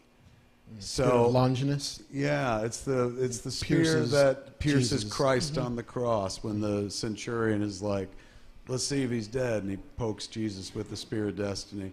And so the Spear of Destiny figured prominently in a lot of DC stories. I would like to see him go after the Spear of Destiny. Well, look, I would like to see him retire. This poor guy retired like fucking 2 movies ago, rode off into the sunset, and they're like, nope, not done yet. But in a world where it was going to happen again, I would say the Spear of Destiny. Man, I thought it was always cool when they crossed him over with religious iconography. You know, and that just harkens back to the first one as well. So having him go after the Ark of the Covenant, and then having him go after Spear of Destiny, that'd be pretty hot in my book. That's what I'd have him go after. Either that or the Declaration of Independence. So he could run into Nick Cage, man. We get a twofer on that one and shit. What about you, Mark?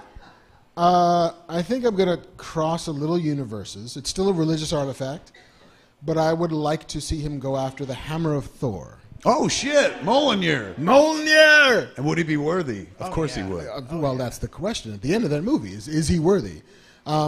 Because it is a religious artifact, just not the sort of Judeo-Christian faith. Yeah. It may or may not actually exist, but it's super fucking cool. Yeah. And if you can pick up that hammer, you become fucking Thor. So Indiana Thor Jones. Oh, my God. Thrindiana Jones. Wait a second. So Disney owns Indiana Jones and Disney owns Thor. They could make that fucking movie. Totally do that shit. Get Harrison Ford on the phone. One more time. One more time. Like, okay. Yeah. I'm sure he'd be like, how much? All right. Polish my chaps, Callista. We're going back to work. That's tight. I would like to see that. Excellent job. Great question. Give it up for Kevin Conroy. Do you want the cup? Yeah, take the fucking gym bag. Well done, man. Smart. Chat was all about Excalibur. Oh, shit, man. We just ran that at Smodcastle. We showed Excalibur, and that would have been a good one. Fuck yeah. Question.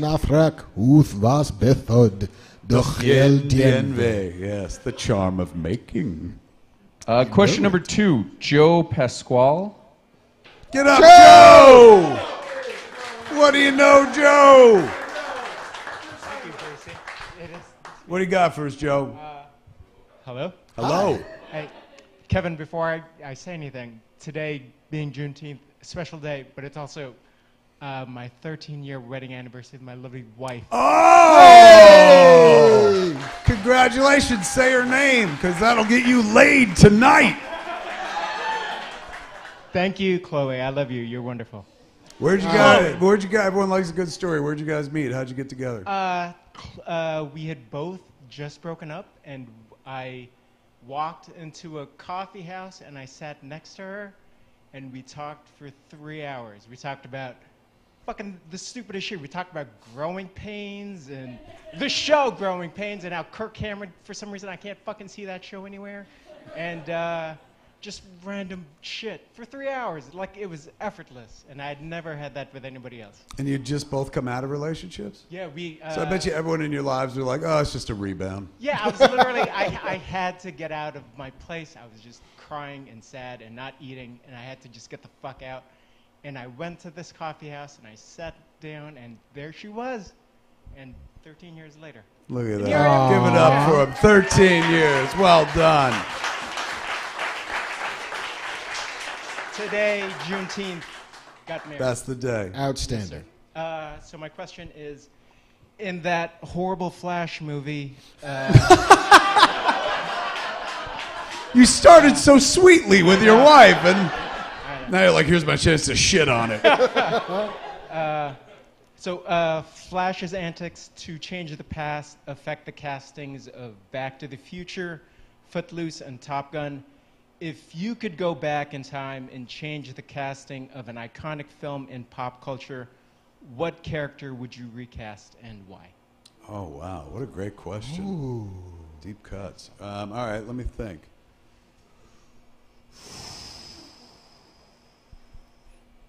I would put Michael Keaton Batman in literally everything. Even if it wasn't a fucking superhero movie and shit. Like, fucking the greatest story ever told, he could be Jesus. Because you'd know that he'd get off that fucking cross.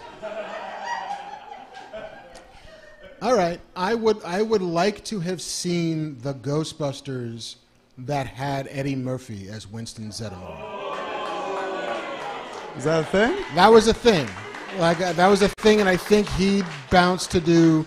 I mean, he was the original conversation was all fucking SNL guys, and so they wanted fucking Eddie to be that role. He then went and did Beverly Hills Cop, and then couldn't go and do Ghostbusters. The role kind of ebbed and flowed, and came and left the movie for a while. Finally came back, and then Ernie Hudson got to play it. But the version of that with Eddie Murphy as Winston Zeddemore, as a pop relic, I would kind of love to see that. As a pop relic, and because it's pertinent to our Indiana Jones gift bag, the Tom Selleck Raiders of the Lost Ark. Or the Dougray Scott X-Men with him as Wolverine. That was the guy originally cast as Wolverine, and then something pulled him out of it. It wasn't an injury, right? It was Mission Impossible 2. Could you imagine losing Wolverine forever because of not Mission Impossible, Mission Impossible 2? I would like to see that as well. Anybody else have any versions? Victor Garber. As my best friend. Yes. Cast him as my buddy. Who? Was he ever close, Alec Baldwin as Batman? I mean, I always felt like of anybody in Beetlejuice, you would have fucking picked him because he kind of looked like a Bruce Wayne and shit. But no regrets, man, because Michael Keaton was the fucking choice. Anybody else have any? Who? Emily Blunt as Black Widow. Was that a thing? Huh? That's right. Yes! Bill Murray in the Tom Mankiewicz Batman script that he wrote. Tom Mankiewicz was a script doctor that wrote most of what we know Dick Donner's Superman movie to be. Like Mario Puzo wrote the first draft. Mm-hmm. Tom Mankiewicz did most of the fucking work and created the movie that Dick Donner then went forward on. He did an interview in Starlog years ago with Return of the Jedi on the cover, and he talked about a Batman movie that he had written that they were working on. And he was the first person I'd ever seen talk about a Dark Knight version of Batman, taking the character back to his more grim origins, taking it away from camp. And there was an illustration in the Starlog, a cartoon, of Batman wearing a fucking what looks like the current day Batman suit. And this article of Starlog came out in '83, 6 years before Batman would ever hit the screens. And he was wearing like a fucking more mean version of the bat suit and shit. And he was slamming a door on the Adam West and Burt Ward versions of Batman and Robin. And he was going, pay no attention to those two, or something like that. So he talked about in that article Bill Murray as Batman, Peter O'Toole as Alfred, the Joker. It's like the sad clown version of the character. Oh. And then somebody fairly recently said that there was, and I don't know, it's not me leaning into what you just said, but Bill Murray was intended to be Batman, and in one iteration, Eddie Murphy was going to be Robin. But it was a serious take on the subject, or at least more serious than the campy version and stuff. So excellent fucking call. That'd be kind of hot to see a Bill Murray Batman. Excellent question. Yes, well done. Give it up for Joe. The cup or the cup one? I mean, Chloe might like that vest. Yeah, it comes with a vest. Tonight, yes. Yes. Dude, happy anniversary. Take it over there. Joe is going to wear that vest to bed tonight and nothing else. As he Fucking dives in for that dial of destiny. Wasn't there a Bill Murray, or wasn't John Belushi supposed to play Ghostbusters. in Ghostbusters Yeah, he was instead gonna of be Bill the Murray? Bill Murray part in I think that'd be Ghostbusters. interesting. Excellent Not point. better, but interesting. Yeah. Also, the other one that nobody wants to see was Stuart Townsend as Aragorn in the Lord of the Rings movies. He was the lead in the Lord of the Rings, the lead non-Hobbit, was going to be Stuart Townsend, who was cast. Who played the lead non-Hobbit? Viggo Mortensen. Oh, that was Viggo. And who is Stuart Townsend? He was in League of Extraordinary Gentlemen. I think he was in League of Extraordinary Gentlemen. I think Dorian Gray, right? I'm not. I don't go big on the Lord of the Rings, so but good to know. There's one. Thanks. Cheers. And then last. What happened? Was he cast? And he was Eric Stoltz. He was cast. They he was shot there, with him, and then they started probably pre-production costume tests, and they were like, "Oh, this isn't it." Wow. And I think Viggo was put on a plane and flown to New Zealand and was acting the next day. Holy shit! I think is the legend. Too bad it didn't work out. He was in all those movies, right? Yeah. Last question. Aaron Anderson from Canada. Aaron, get on up here. Everyone give it up for Aaron. She's going to take us home.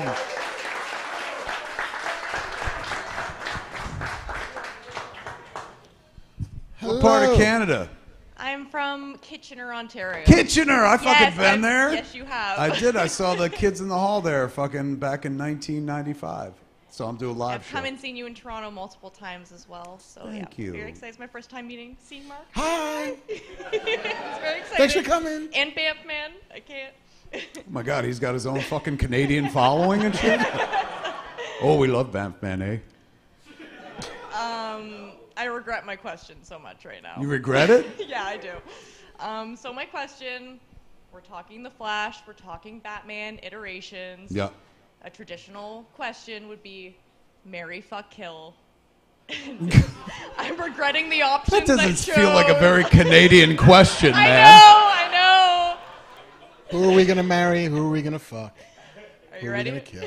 Who are our three choices? All right, so I feel like I know who's going to be a top for you, which is Michael Keaton. Yeah. Well, but I mean, which one is that? that's Definitely not just kill, one but of is our it top. marry or That's fuck? just that's just for your consideration. All right. Okay.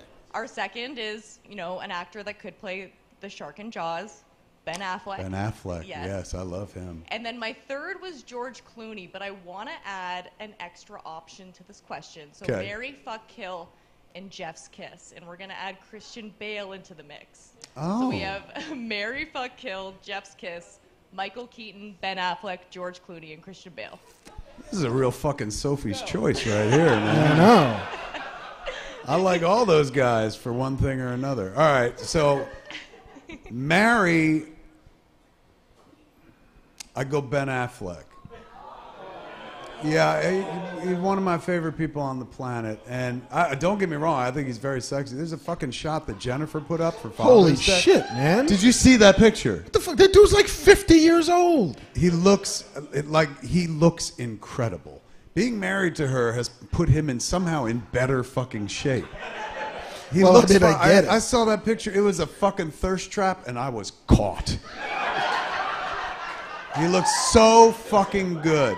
So he's 100% sexy and shit like that. But I mean, sex burns a lot of calories. That's true, I guess. And he also looked tired. It's just like, these fucking abs. Snap. I would, as much as sexy as he is, I'd want to grow old with him. You know what I'm saying? He's a funny fucking dude, man, and he can make me laugh, and he's also smart and very charming, and just a good guy. He's got a real good heart and stuff.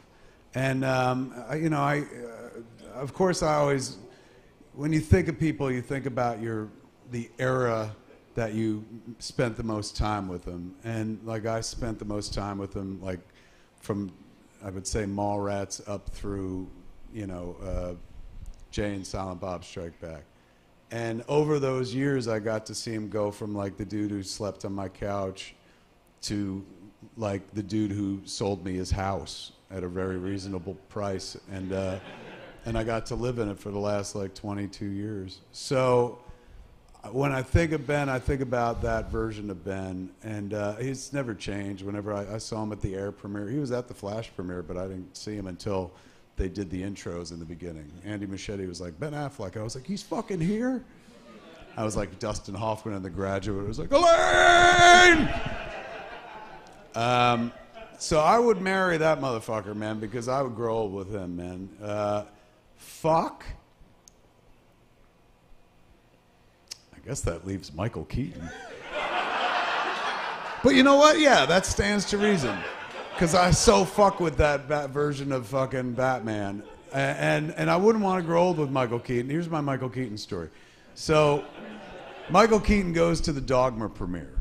And I'm a huge fucking, fan of Batman, as well as the rest of his work and shit. So we have the premiere at the Harmony Gold screening room here in Los Angeles. And he's there, and I see him going in on the red carpet and shit. It's about halfway through the movie. I've seen Dogma a zillion times at that point. I was a huge cigarette smoker in those days. And us 90s kids were like fucking unrepentant, ardent cigarette smokers. Like, I would go to events that didn't allow smoking just so I could light up and be like, I'm a smoker. I was that asshole and shit. So I leave my premiere in the middle to go outside and have a fucking cigarette.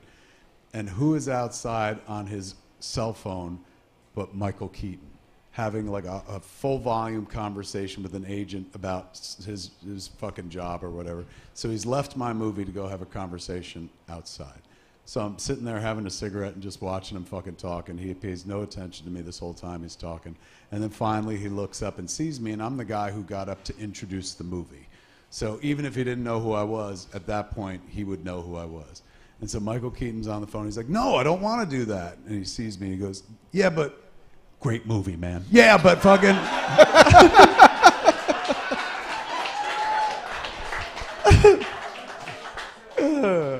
So I would fuck Michael Keaton Batman.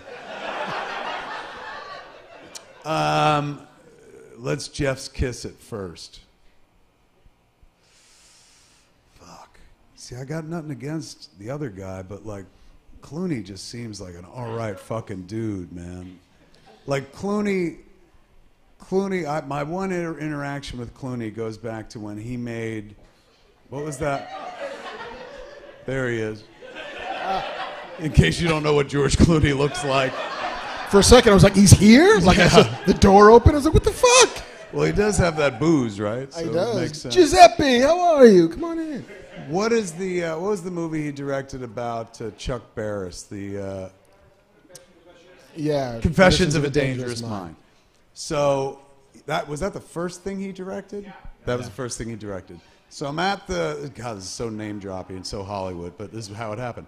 I was at the Chateau Marmont for some fucking event, and I was waiting for my car, for the valet to bring around my car, and we had a website called Movie Poop Shoot that was based on the movie Poop Shoot from Jay and Silent Bob Strike Back.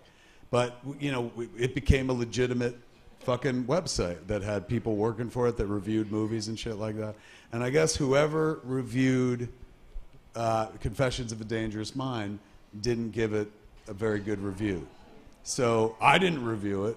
Somebody working for that website did, and I guess all George Clooney got out of all of that was Kevin Smith's website, shit on your movie. So George Clooney comes over and he goes, I hear you didn't like my movie. And I was like, what? God, no. I said, I fucking Confessions? I thought it was amazing. He's going, your website didn't. I was like, oh, I don't run the website. I just own it and stuff. And he goes, yeah.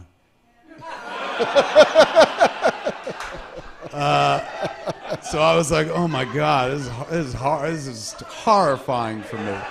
There's the real George Clooney. So then George Clooney, I don't know if he saw the terror in my face or whatever, but he went to make me more comfortable and shit. He goes, that's all right. He's going like, let me tell you a thing that me and my friends just did. And he told me a fucking story that I was like so charmed by. So I guess Kenny Turan, who used to review movies for the LA Times, I don't know if he still does. He doesn't. He doesn't. So he used to back then, and I guess I killed Kenneth Turan. No. When I was at the Times, he was retired. He was already gone. Kenny Turan wrote the review of Mallrats, which I still quote to this day. He had loved Clerks, and he did not like Mallrats at all. A lot of people did not. A lot of the critics hated Mallrats. And his review opened, the Mallrats review in the LA Times said, if Sundance or the AFI ever wants to offer a course on what not to do as a second feature, Mallrats should be at the heart of the curriculum. That is fucking verbatim. If you look it up online right now, word for word, I'll never forget that shit, man. I don't remember my wedding vows, and I remember the fucking opening words of fucking Kenny Turan's review. So I was delighted by this story when George Clooney shared it. He goes, well, Kenny Turan didn't like Confessions of a Dangerous Mind either.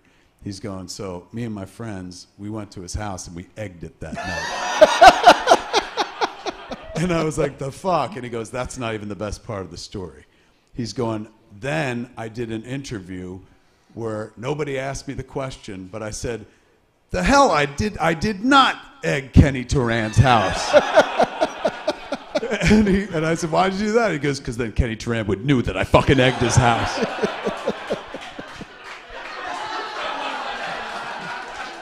Is that Kenny Turan? That's Kenny Turan. Is that Andrew? Give it up for Andrew, man. That was a quick fucking find. Well done. Andrew, the unsung hero of Fat Man Beyond. Always hiding in the back, but making magic and shit. Okay, so he gets the Jeff's kiss because what a great sense of humor. And then by process of elimination, that leaves Christian Bale to, I mean, I wouldn't say kill, but that is the question. Yeah, you kind of have to say kill. Like, back off, Canada. Fucking. But yes, I guess ultimately then I would kill him. But not because I'm like, fuck Christian Bale, just because those other three guys are pretty damn awesome. I mean, could we, before I go, Erin, Yes. we're Yes. friends now. Can Why we didn't I think of that approach? could we broaden the sample selection? Like, could we add more Batmans? Yes, absolutely. That was See? my threats Look what happened. fell, yes. shit. I didn't want to, All right. pigeonhole anybody here. Yeah. Excellent. That so, means you get Adam West, you get Kevin Conroy. I know. Val Kilmer. The other Kevin Conroy, not this Kevin Conroy. I'm going to marry George Clooney. Because he's rich. Because he's rich, bitch! Smart. Good play. I hadn't thought of that. I mean, shit. he's got I that- was marrying for love. You're marrying for money. So much smarter. He's got that fucking house in Lake Como. He's got the fucking tequila brand. Like, Yeah. we're set. Yeah. I'm a fuck Val Kilmer. Because that's a beautiful motherfucking man. Absolutely. Look at those fucking lips. It's all lip. All lip. What can you do with that much lip? Whatever I want him to do with that much lip. Excellent call. He's going to be a sloppy Gotham party bottom. Plus, he's probably a real genius in bed. Yeah. Thank you, 80s kids. And he knows how to keep a top secret. Oh, shit! Oh, still going. All right. So I'm fucking Val. I'm marrying Clooney. I'm Jeff's kissing Kevin Conroy. Yes. Give it up for the late, great Kevin Conroy. Deserves every Jeff's kiss in the world. And I'm gonna kill Robert Pattinson. Oh, shit! You didn't even, he wasn't even an option and you brought him out. See, Bale likes it. Bale knows. Why? Because he's sparkly vampire? Sparkle Vamp. Sparkle vamp. Just because he's so fucking morose all the time anyway. Like, I don't know. I'm not going to say anything. Just he's a dude who doesn't look like he's in love with life. So I'm going to just help. Fucking A, man. Genius answer. You deserve the fucking bag. Well done. But Aaron asked the question. Aaron gets the bag. Give it up for Aaron. Thank you. Wow, man. That was a fucking good round of Q&A and shit. Hell yes. But that brings our show to a close. Kids, did you have a good time this evening?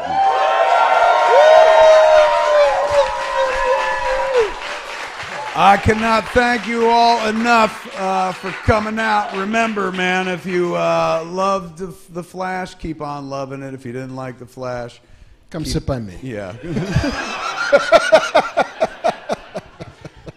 Give it up for the guy who this here bar it belongs to and stuff. We don't get to do the show live in front of people were it not for him, were it not for Scum and Villainy Cantina, located on Hollywood Boulevard in Hollywood, California. If you've never been here, make it a point to get here. And then ask for Banff Man himself, JC. Give it up for JC.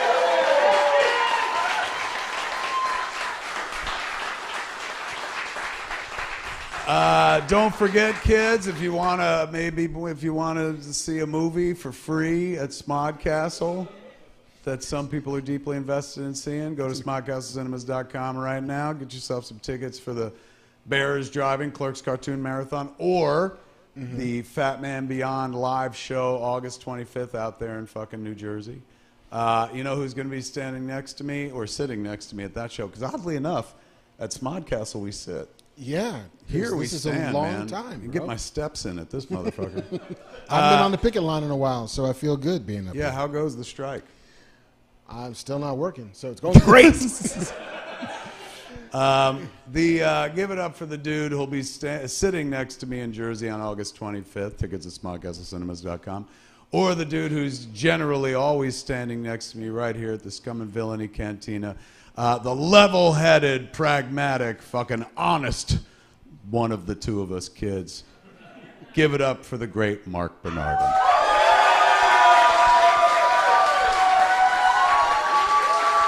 And that is Fat Man Beyond for this week. I'm Kevin Smith. I'm Marc Bernardin. Tune in next time. Same fat time, same fat channel, smodcast.com or YouTube.com/Kevin Smith. Jeff's Kiss. This is the cat. Greetings, everybody, and welcome to the AKA Ask Kev Anything. Every saga has a 10-year anniversary, ladies and gentlemen, and this is what happens when Jay and Silent Bob get old. I'm Kevin Smith. Kissing you!